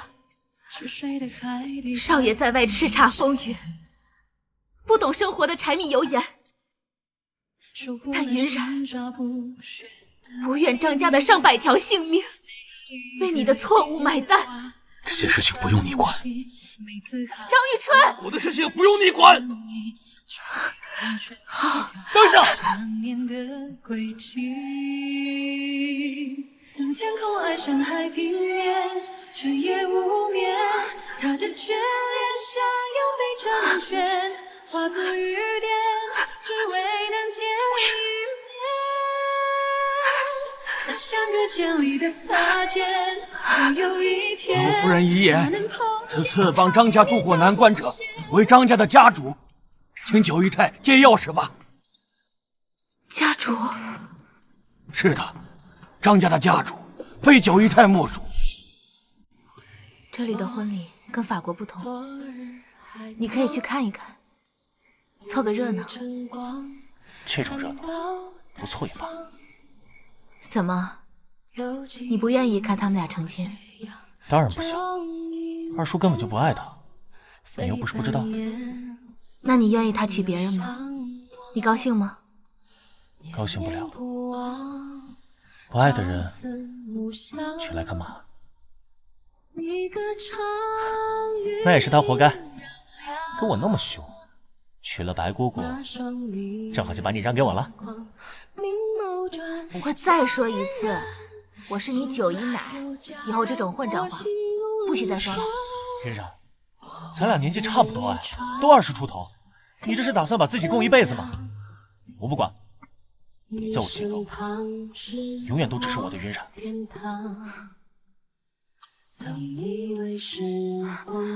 哎，这样说来，九姨她会很伤心吧？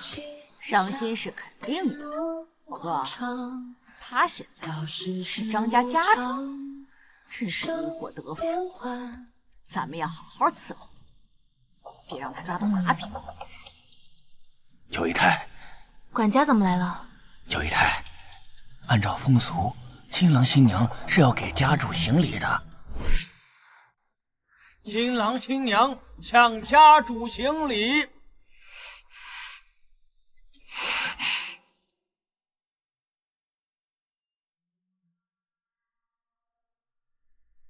能不能蒙上眼睛就可以不伤二叔，心？该行礼了。能不能脱下面具还可以让人伤心。如果不是楚云然，我新婚当天还敢勾引我丈夫！少夫人，自己先盖头，这不吉利呀！快快盖上！白氏冒犯族规，以下犯上，当陈塘谢罪。叫我陈塘，凭什么？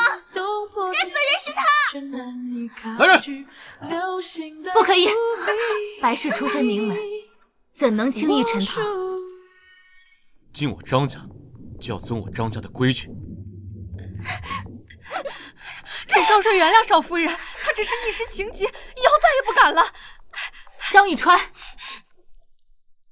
既是家主求情，死罪可免，杖责20，以示惩戒。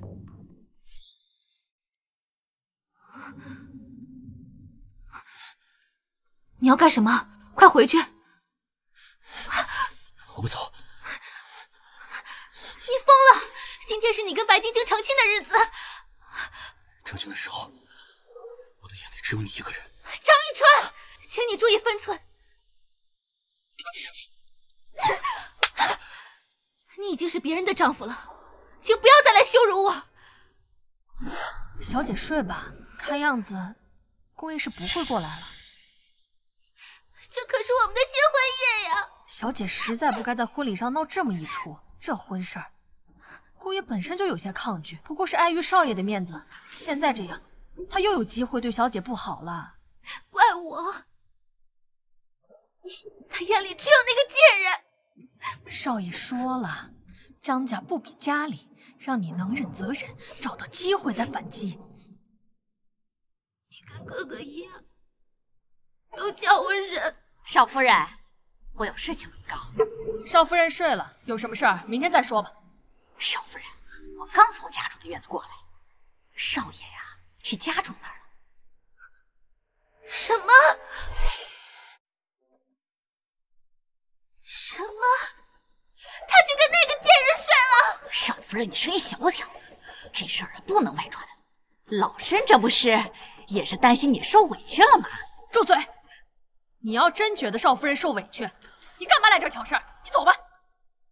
哎，少夫人，您看您这婚前吧，每次来张府，老婆子都是尽心的伺候你。如今呢，你也成了主子，老婆子是希望有机会能伺候你。我呀，不愿待在那个女人身边。你们不要脸是吧？那我也不要了。哎，小姐冷静，咱们这事儿就随他去吧，咱不过去。他都骑到我脖子上了，还叫我忍，我忍不了。哎，小姐，楚云然，你这个贱人，给我出来！白小姐，夜里拜访家主是有什么急事吗？少在这给我装！楚云然，新婚之夜勾引我丈夫，你真是下贱！明天我就去大街上喊，让所有人都知道你是什么样的人！白小姐，少帅并不在院中。骗谁呢？那么多人都看见了，他进了楚云然的房间。楚云然，你这个贱人！白小姐，吵什么呢？玉川，对不起。起，我以为你和他……我和他怎么样？不要以为你过了门就可以对我指手画脚。楚云染现在是家主，你对家主要有起码的尊重。尊重？我尊重他，可你尊重过我吗？你是我夫君，却对我视而不见，你眼里只有他。我为什么娶你自己心里没数吗？我再跟你说一遍，进张家谨遵张家的规矩。这次算是亲的，再有下一回，也可能不客气。只要你好好对我，我向你保证，绝对不会再找楚云染麻烦。你威胁我？夫君，我没有。今天是我们洞房花烛夜，我还有军事要处理，你先睡吧。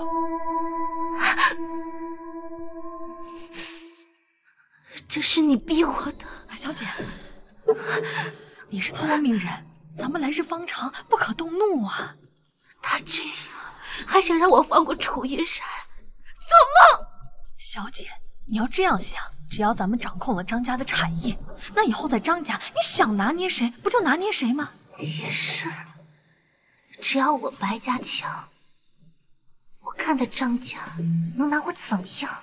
所以呀，小姐，你要忍，只要有白家做后盾，小姐，你早晚会翻身的。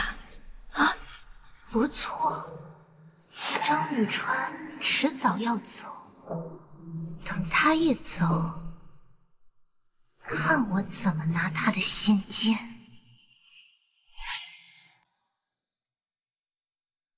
韩省长亲自下了命令，让我归队，营里那边要开战了。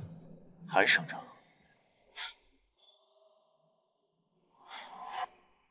闲事都管到我头上来了。你是说他是故意的？他一个省长管我军部的人，这就是狗拿耗子。不过他行政级别高，加上我确实离队太久了，也该回了。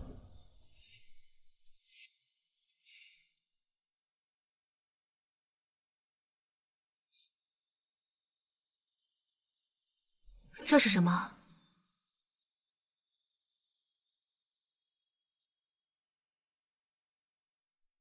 这是我所有的钱，都换成了银票。给我银票做什么？我不在的时候，家里会有很多难处，这些给你补贴家用。我用不到，你拿回去吧。用不到就先放着。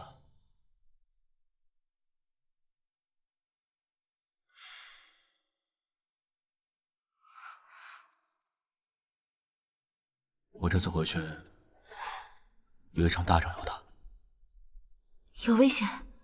如果我还有命回来的话，我们就冰释前嫌，以前的事就都不要提了，好吗？等你回来再说。让我抱一下，就一下。去把这个拿去给楚云染。少夫人，这是……我夫君走了，没有了靠山，我看他拿什么跟我斗。是。石榴，去告诉少爷，准备赴宴。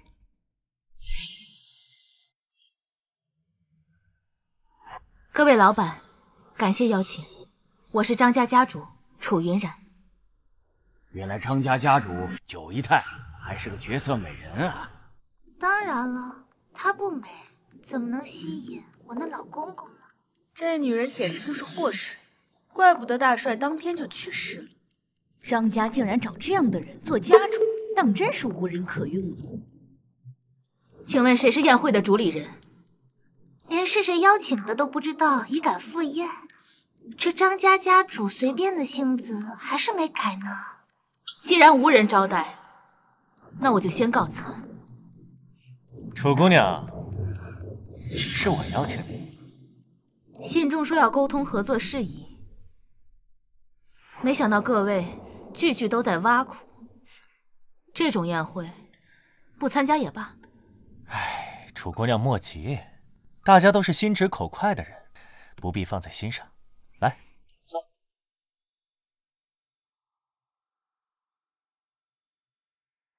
合作这么多年了，彼此都是有默契的。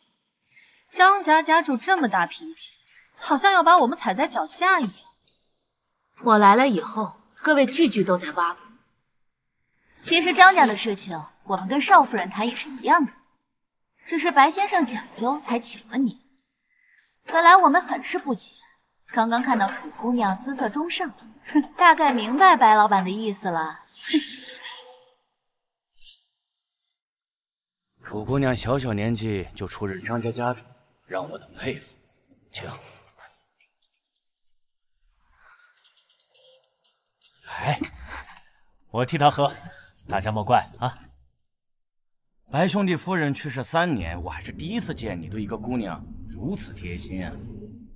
想必楚姑娘和白老板的事情，白大小姐也是出了力的。这种事情不用我出面，楚姑娘自然知道如何讨哥哥欢心。各位如果不想谈合作的事情，我就先告辞了。楚姑娘莫急，大家都少说2句话。家主，族里有事，请您回去做主。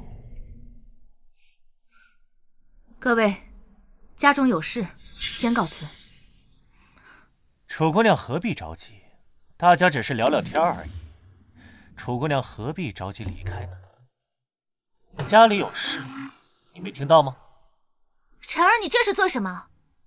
他既然做了张家家主，就应该出来见人。若是连这种气魄都没有，不如将家主之位让出来。这家主出来当然正常，二婶出来见这男男女女的，是要干什么？楚姑娘，我有事儿跟你说。白狼，你干什么？当日匆匆一别，白狼很是惭愧。楚姑娘在白府受伤，是在下看护不力。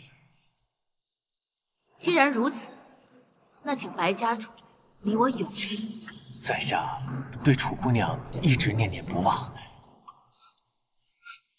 你开什么玩笑？你要知道，在张家，我可是你妹妹的长辈。你并不在乎所谓的辈分。如果楚姑娘愿意，我可以助你摆脱张家的束缚。白家主的话可真是好心。既然如此，我也就再正式回应你一次，我是不可能去白家的。为何？难道真如小妹所说，你想嫁给张玉川做夫人？我要做什么，跟你无关。好，等我正式吞并了张家，我相信楚姑娘会来找我的。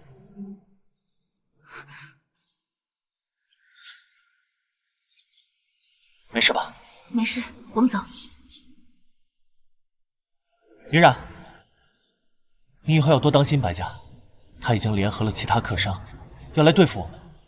我知道。还有这所谓的宴会，以后不要参加了。这些人都不是真正的家主。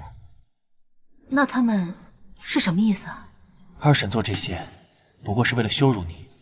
以后家族的事情，你管好家里就好，外面的事情，我来处理。家主，冷副官回来了。走。你说什么？他失踪了？少帅被敌人追到绝路，被逼跳崖。我带着兄弟们在崖底搜了5天5夜，那里水流太急，就算没有摔死，恐怕也是一死。怎么会这样？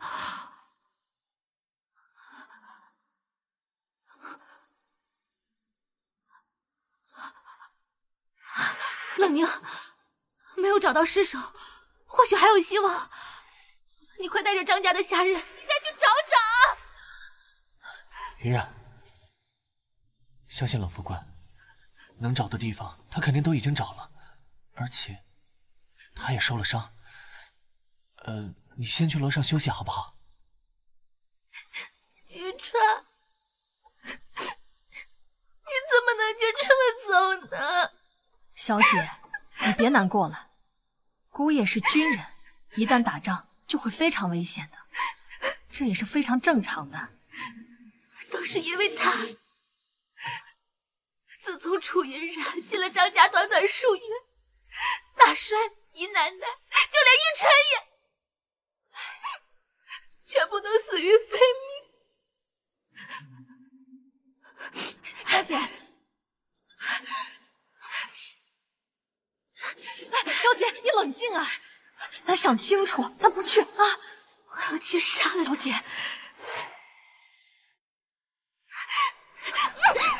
你干什么？楚云染，你这个扫把星，害死姨奶奶，现在又害死玉川！我要杀了你！我要杀了你！是啊，是我害死了他，是我害死了玉川！你杀了我！我杀了你！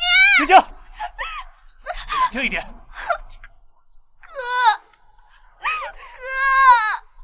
玉川他不在了，他死了。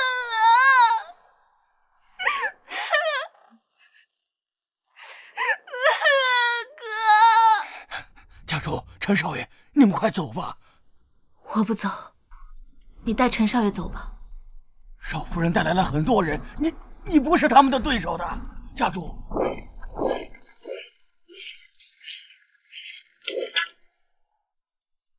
给我拿下！你们要干什么？少夫人，求你放了陈少爷。管家，管家，管家，家主，你们快走！不要！管家，管家，管家！白晶晶，如果我不死，我一定不会放过你。你自己都自身难保，还想替别人报仇？哼，不自量力！我告诉你，现在你求求我，承认自己无耻下贱，我兴许还能放过你。你不用放过我，玉川死了，我也不想活了。你杀了我吧。还想跟他一起去死？你想得美！我告诉你，我不会让你死，反而要留着你，日日折磨你，让你求生不得，求死不能。你这个女人真是恶毒！我是恶毒，那也比不过他。抢我夫君，毁我幸福，杀了他都不为过。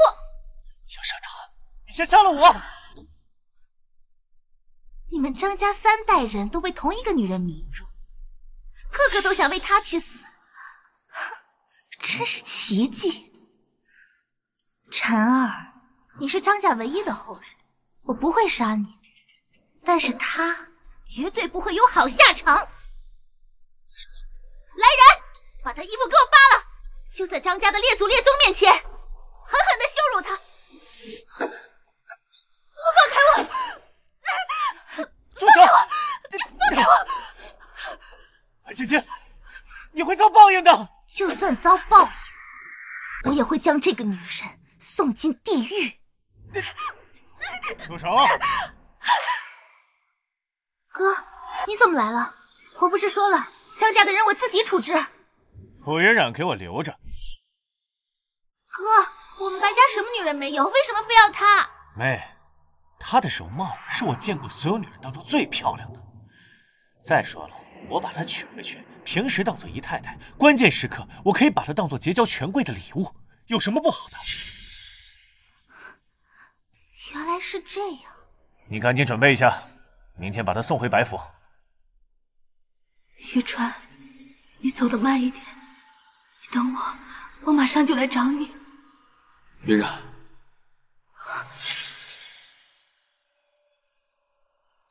玉川，我回来了。真的是你吗？玉川，你没有死是吗？你还笑？这到底是怎么回事啊？我带着弟兄其实崖下面有个5米的山洞，等敌人走了，我们就杀回来了。大姐，你回来就好，你平安回来就好。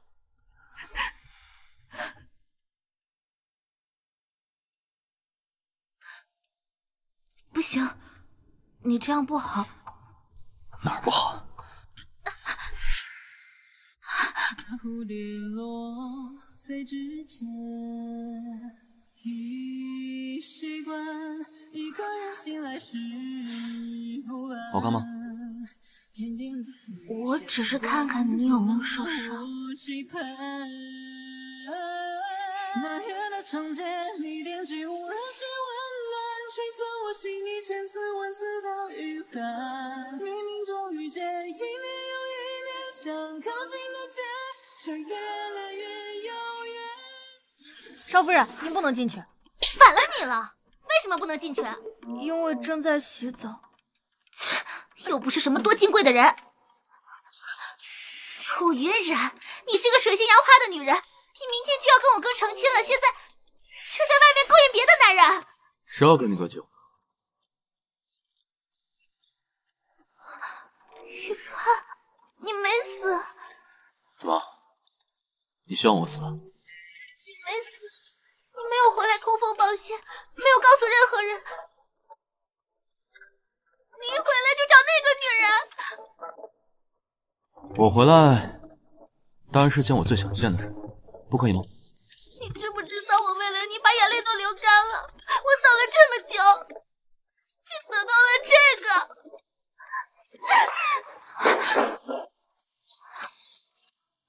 你要不要跟他解释一下？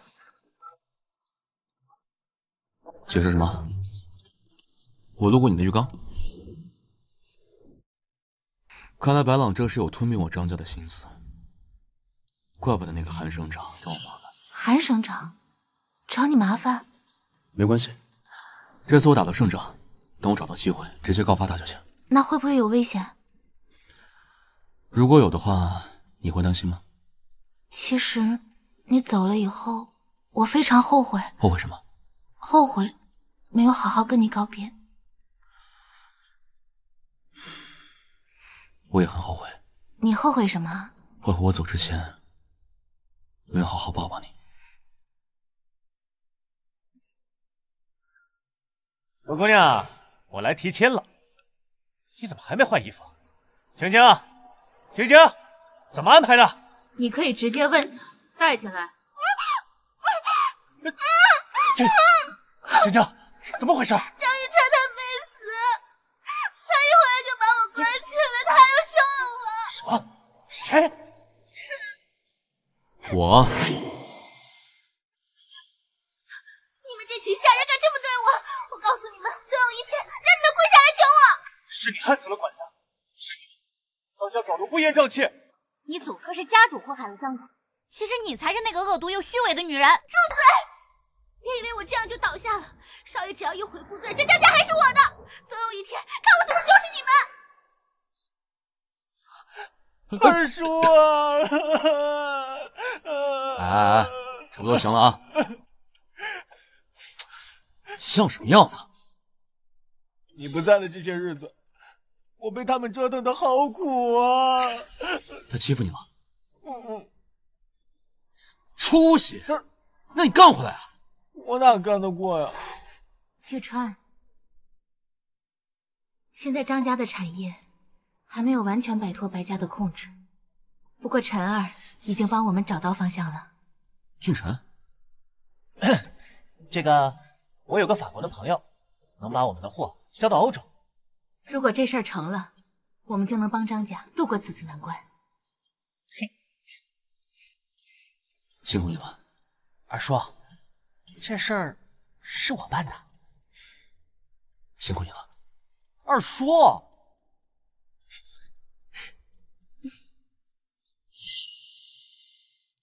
张玉川，少爷，这次张玉川回来，小姐肯定要受委屈。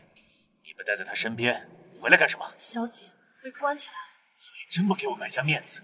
少爷，小姐让我回来拿那个药。还要干什么？小姐这次对姑爷是真的失望了，她觉得只有楚云染死，才能让张玉川痛不欲生，所以那个药不行。我说过，楚云染留给我还有用。少爷，怎么了？少爷，你是不是真的喜欢楚云染？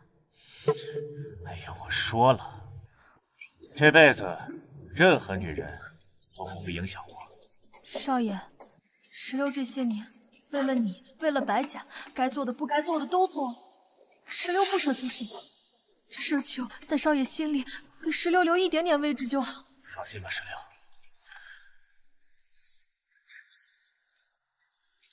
你的忠心，我是知道的。少爷，如果不给小姐药，她肯定不会善罢甘休。要不我们给她点别的，既能让楚云染痛不欲生，也不至于要她命。先不用，你就说对付张家，我自有办法。按说你受伤了，不适合说实话，但是我除了你，不信任任何人。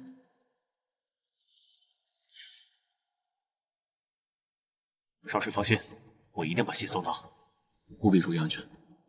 是。那么，玉川，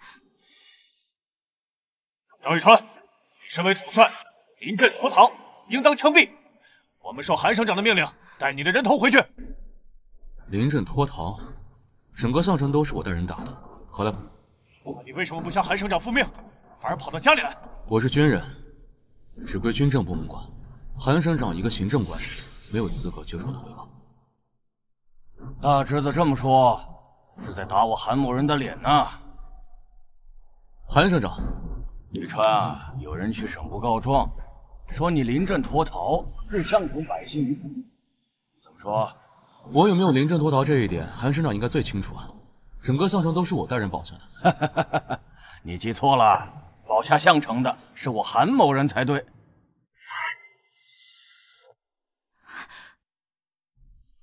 韩省长光临韩舍，请先喝杯茶吧。这位姑娘是张家家主九姨太。家父去世以后，就没有什么所谓的姨太太。怪不得白朗说楚姑娘是个绝色美人，这么一看，果然不错。韩省长，关于项城的事好说。多谢韩省长。你们把玉川带下去，好好看管。你活够了吗？韩省长，你的兵好像都不听话。看在楚姑娘的面子上，我没有立刻杀你，已经是格外开恩。韩省长，玉川他不是逃兵。楚姑娘说什么我都相信，我好好听楚姑娘解释解释。韩省长，楚云染是我的女人。你何德何能娶这么美的女人？你到底是生是死，全凭楚姑娘一句话。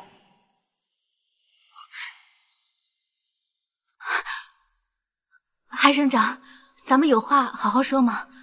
玉川，楚姑娘，你可能不清楚，在省城，我可以决定一个人的生死。韩省长，您是全省百姓的父母官，能决定的应该不仅仅是生死吧？楚姑娘话里有话。韩省长，玉川他是保护项城百姓的英雄，请您放过他。我做事，谁的面子也不看。韩省长做事有他自己的考量，咱不要为难他。你还是很了解我。韩省长这次来张家，应该还有别的事情吧？宇川啊，你比你爹当年可是聪明多了。是吗？所以他才会走得那么早。那是，可怪不得我所求的不过是财罢了。云染，把我祖上的箱子拿过来。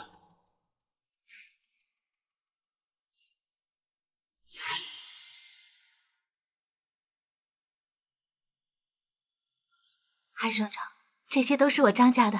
几个首饰就想打发我，张家的心意是不是有点太轻了？韩省长，这些珠宝价值连城，您找个懂行的看看就知道了。你的意思我不懂行？不敢。楚姑娘真是快人快语，让人喜欢。如果能跟我回，怀孕了。楚姑娘一进张家，大帅就死了。孩子谁的？我的。张玉川，你连你爹的女人你都不放过？自始至终她都是我的女人。白朗的消息不准确呀。他是不是跟你说我张家家财万贯，楚云染国色天香？只要韩省长来了，我就一定会双手奉上。相信这些年韩省长在白家拿到了不少好处，所以对老朋友做了一些不该做的事情。你指什么？他的死到底是怎么回事？这些事情你去问白狼。你怎么不早说？害我一直以为大帅是被我气死的。我也是回部队之后和冷副官聊起来，发现不对劲，才让人调查的。所以到底是谁下的手？具体情况只有白狼和韩省长知道。那我们怎么办？什么？你说那个贱人怀孕了？小姐，你现在出不去，生气也没有用啊。那我也不能坐以待毙。少爷不让你动楚云染，我猜他就是想把楚云染送给韩省长。可是韩省长又因为他那个怀孕的消息没有带走他。只要他孩子没了，那他就再也不是我白晶晶的障碍了。小姐英明，我去办。九姨太和少爷他们去酒坊了，很快就回来。哦，林婆婆，你照看一下，我去把鸡汤端来。好。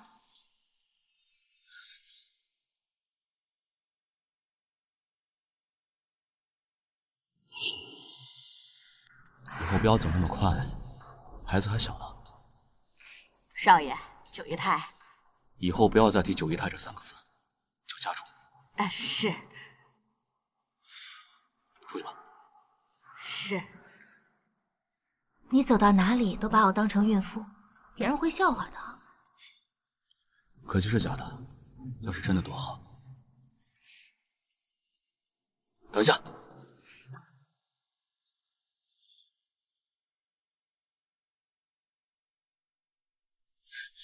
再坚持一下，我去给你找大夫。好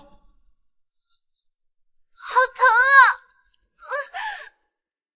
家主，你感觉怎么样？流血了。流的多不多？林婆，来的这么及时，东西来了。我像你这样的叛徒，根本就不值得我浪费一颗子弹，要不然我一刀一刀的剐了你。少爷，少爷饶命啊！我再也不敢了，我再也不敢了。那就要看你到底老不老实。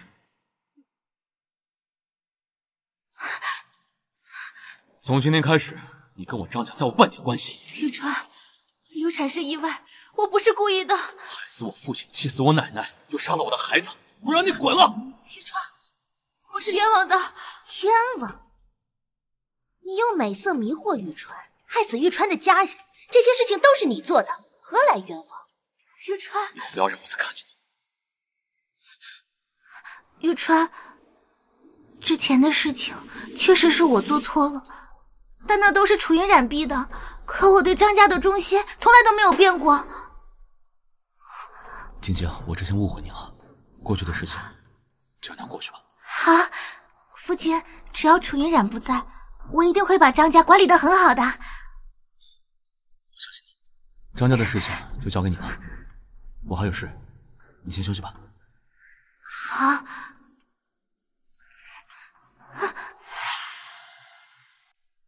楚云染一走，这张家就是我一个人的了。不过小姐，你还是要注意，虽然姑爷让你掌控张家，但是却不给你钥匙，这还是有些试探的意思。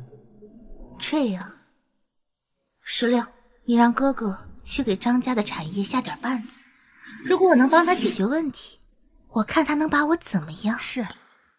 不过小姐，那楚云染就这么放走了？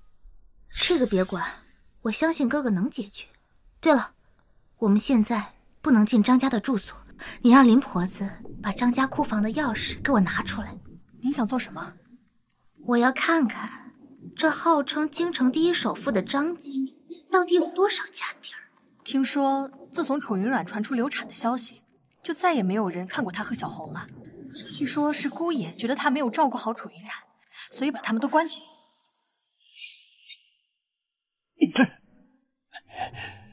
什么黄花大闺女？楚云染都怀孕了，白跑一趟。韩省长，张大帅是在拜堂时去世的，根本没有圆房。这楚姑娘本该是黄花大闺女的，至于他跟张玉川的关系，小的真不知道。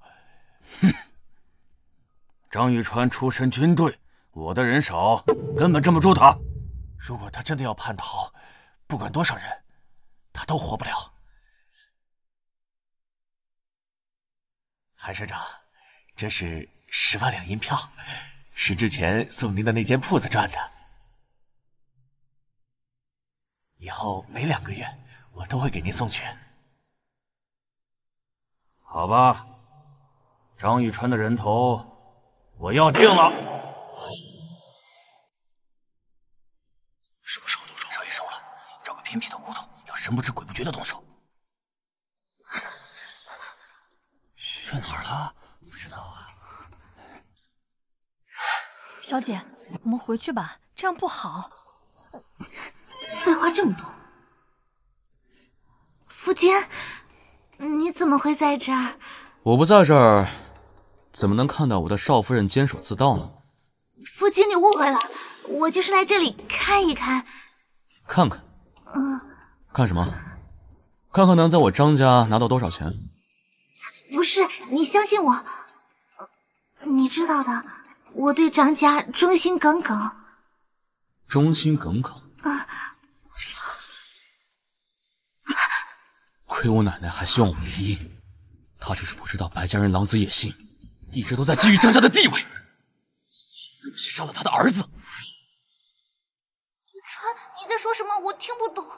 不是的，不是你想的那样的。林婆子都已经跟我说了。林婆子说的话怎么能信呢？她一个下人，她只会胡乱攀扯。你知道她要说什么？我就是觉得她肯定说不出什么好话的。于川，我知道了，一定是楚云染，是楚云染让林婆子那么说的。这个时候你还敢朋友楚云染？表哥，你相信我，那不是我做的。白晶晶，我要休了你。不要，夫君，我求你，我这辈子最大的梦想就是嫁给你，你休了我，不如杀了我。好啊，那我就依照张家的族规处置。你要做什么？把他送堂。不要，夫君！放开我！放开我！放开我！张宇川，我这么爱你，你到底为什么要这么对我？为什么？杀我父害我妻，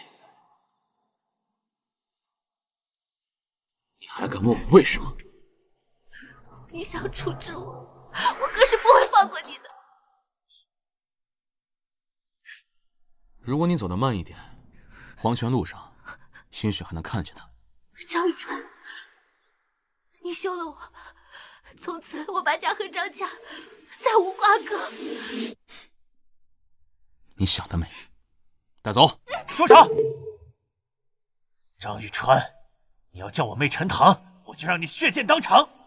你枪都没上膛，放了他！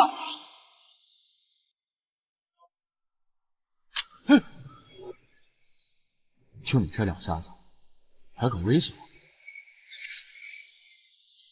妹犯的最大的错误就是爱上你，不顾一切做的所有事情，都是想跟你在一起。但是很可惜，我从来都没有爱过他。好，那你放了他，他已经够可怜的了。父亲跟我奶奶就白死了是吗？我赔偿你。好，拿我的命来抵他们的命，怎么样？酒坊不好，都给你。本来就是我张家的，是你们无耻拿走而已。既然我能拿走，就证明你们攥的不牢。我退出，你们张家才能重新拿回这些产业。你还真是够无耻。好，放了他可以，但是我有个条件。什么条件？我会休了他，从此以后，他跟我张家再没有任何关系。你真够狠的！他做的事。张玉川，想动我的女人，你还没有这个资格。你的女人？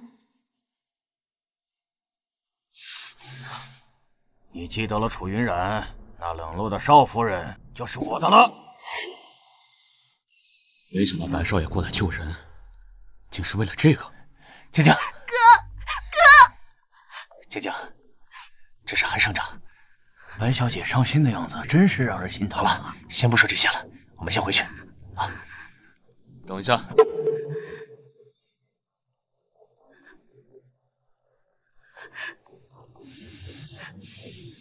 你是铁了心要跟我划清界限。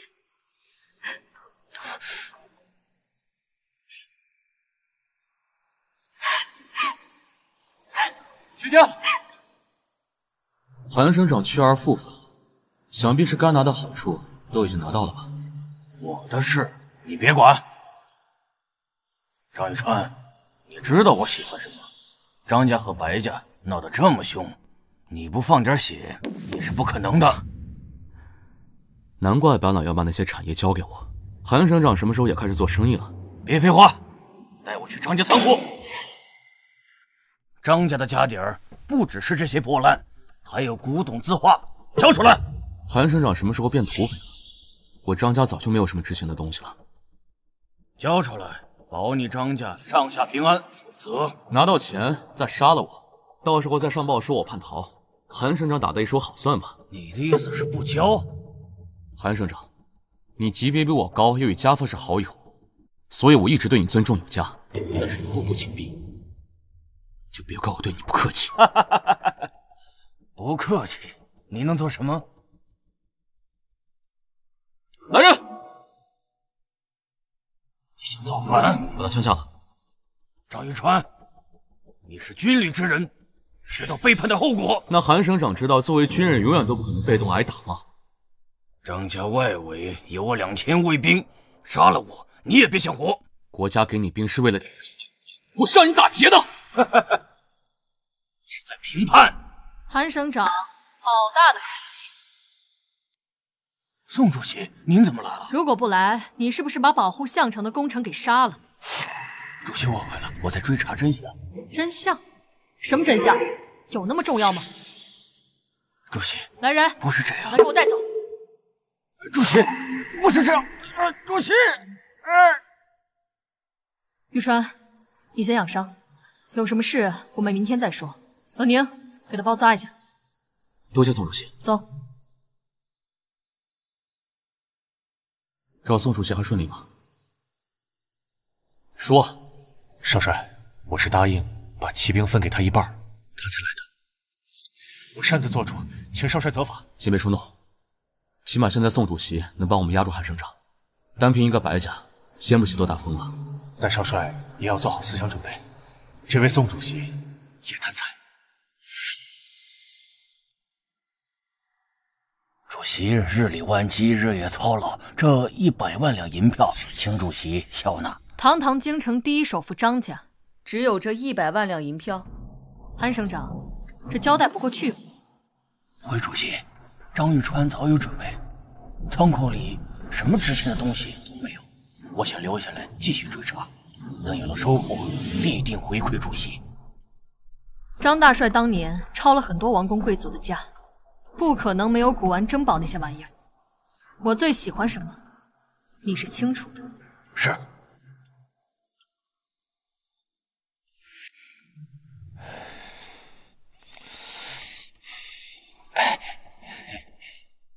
韩省长，这次去张家有收获没有？暂时没有，不过宋主席已经被我打发走了，张家的东西早晚是我的。韩省长辛苦了，韩省长也累了吧？要不您去休息一下，爱妹已经准备好了晚餐。好。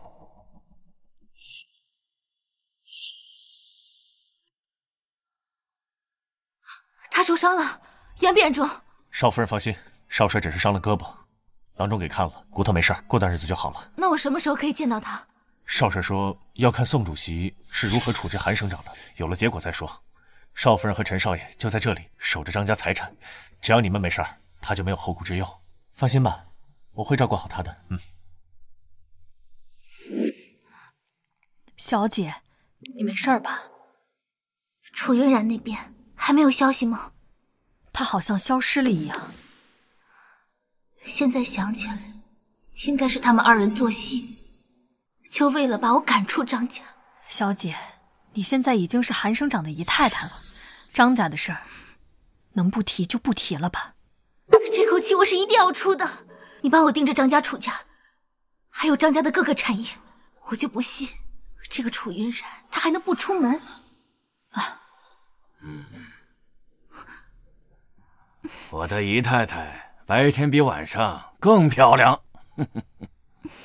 没想到做过张家的少夫人，竟然还是个处子之身，我老韩赚了。想来冥冥之中，我就应该是省长的人。放心吧，你跟张家的仇，为父给你报了。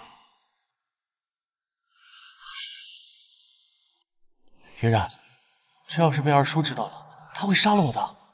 他受伤了，我不看一眼，不放心。这里的事情就交给你了，你一定看好了啊！哎，这真来个人，我也看不住啊。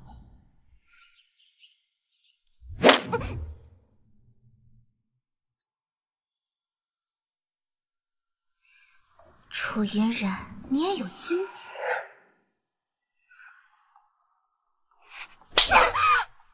好你个楚云然，你不是很会装吗？装一个给我看看！白晶晶，玉川不会放过你的，你少跟我提他。告诉你，我现在是韩省长的妻子，还会怕他区区一个少帅？今天没有人来救你。原来如此，你哥哥原来是想把我先出去的，没想到我失踪以后，他不得已把你先出去了。飞扬跋扈，不过是颗棋子而已。你给我闭嘴！我倒要看看今天张雨川到底会不会低头。那你是希望他低头，还是不低头呢？你什么意思啊？白小姐啊，若他低头，那说明我在他心里比任何人、任何事都重要。若他不低头，那你可以杀了我，你得不到张家的一分财产，想必你的夫君甚是不悦吧？好你个楚云然，来人，给我狠狠踢他的肚子，管他有没有怀孕，都给我踢到他不能再生孩子。你信了？我今早去看他们，陈少爷说少夫人昨晚就出来了。兄弟们，走。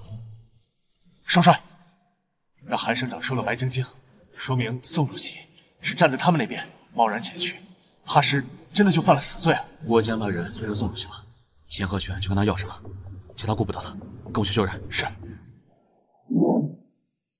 把他抓来是为了威胁张玉川，他怎么伤成这个样子？哥哥心疼了，在哥哥心里，他比我重要，是吗？我的好妹妹，你才是哥哥心目当中最重要的人。所以哥哥的意思是，逼我嫁给韩省长，也是为了我好。这不是为了我们白家。那哥哥可知道，我每晚受的伤痛和屈辱都不比楚云然少。这个畜生！所以，我绝对不会让他好过。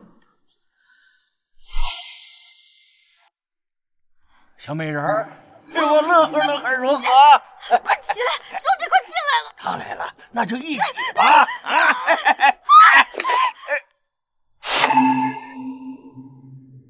张玉川，韩省长好兴致，就不怕新太太吃醋吗？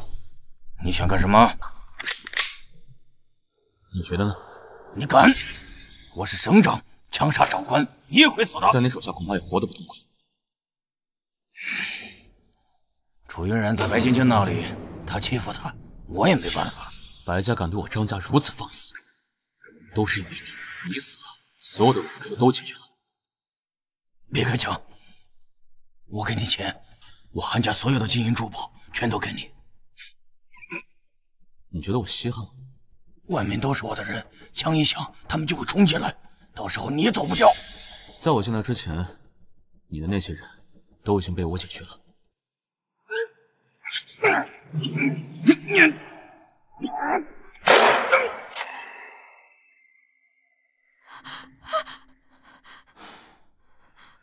把衣服穿好，去大厅。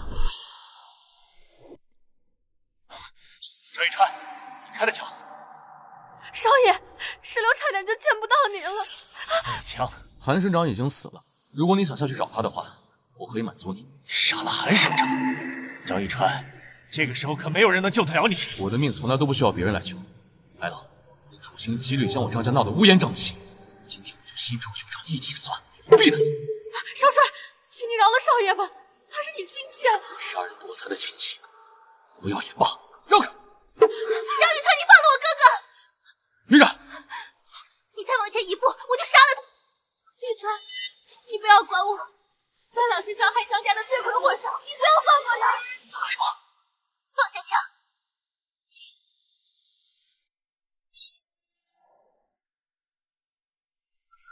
姐姐，姐，许晨，大叔小心，这个女人很危险。宋主席，这是什么意思？张玉川，交出张家密室的钥匙，你们的命我可以留着。我原本一直以为宋主席是个廉洁放国的好官，没想到你跟韩省长一样，都是贪婪自私之辈。别给我提那个蠢货，我想要什么，你最清楚。我怕你吃不下。外面都是我的人，闹腾起来，你们一个也跑不了。玉川，云染，怎么样？我没事。宋主席，张家根本没有所谓的密室，密室早被老夫人填平了，还想骗我？云染不敢，这些都是管家在世时告诉我的。张家根本没有外界传言的那些古玩字画、稀世珍宝。接着编。宋主席如果不信，可以搜寻全城。没有财宝，你们一个人都别想活着！我杀了你！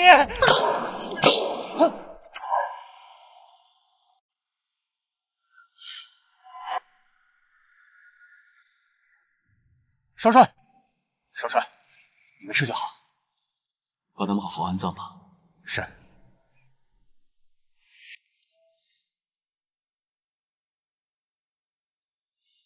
爹，奶奶，张家这次的危机已安然度过，害死你们的凶手也已经伏法，你们放心吧。还有，我最近发现，不管是我还是张家，都离不开云染了，所以我打算过段时间去云染过门，希望爹和奶奶祝福我们。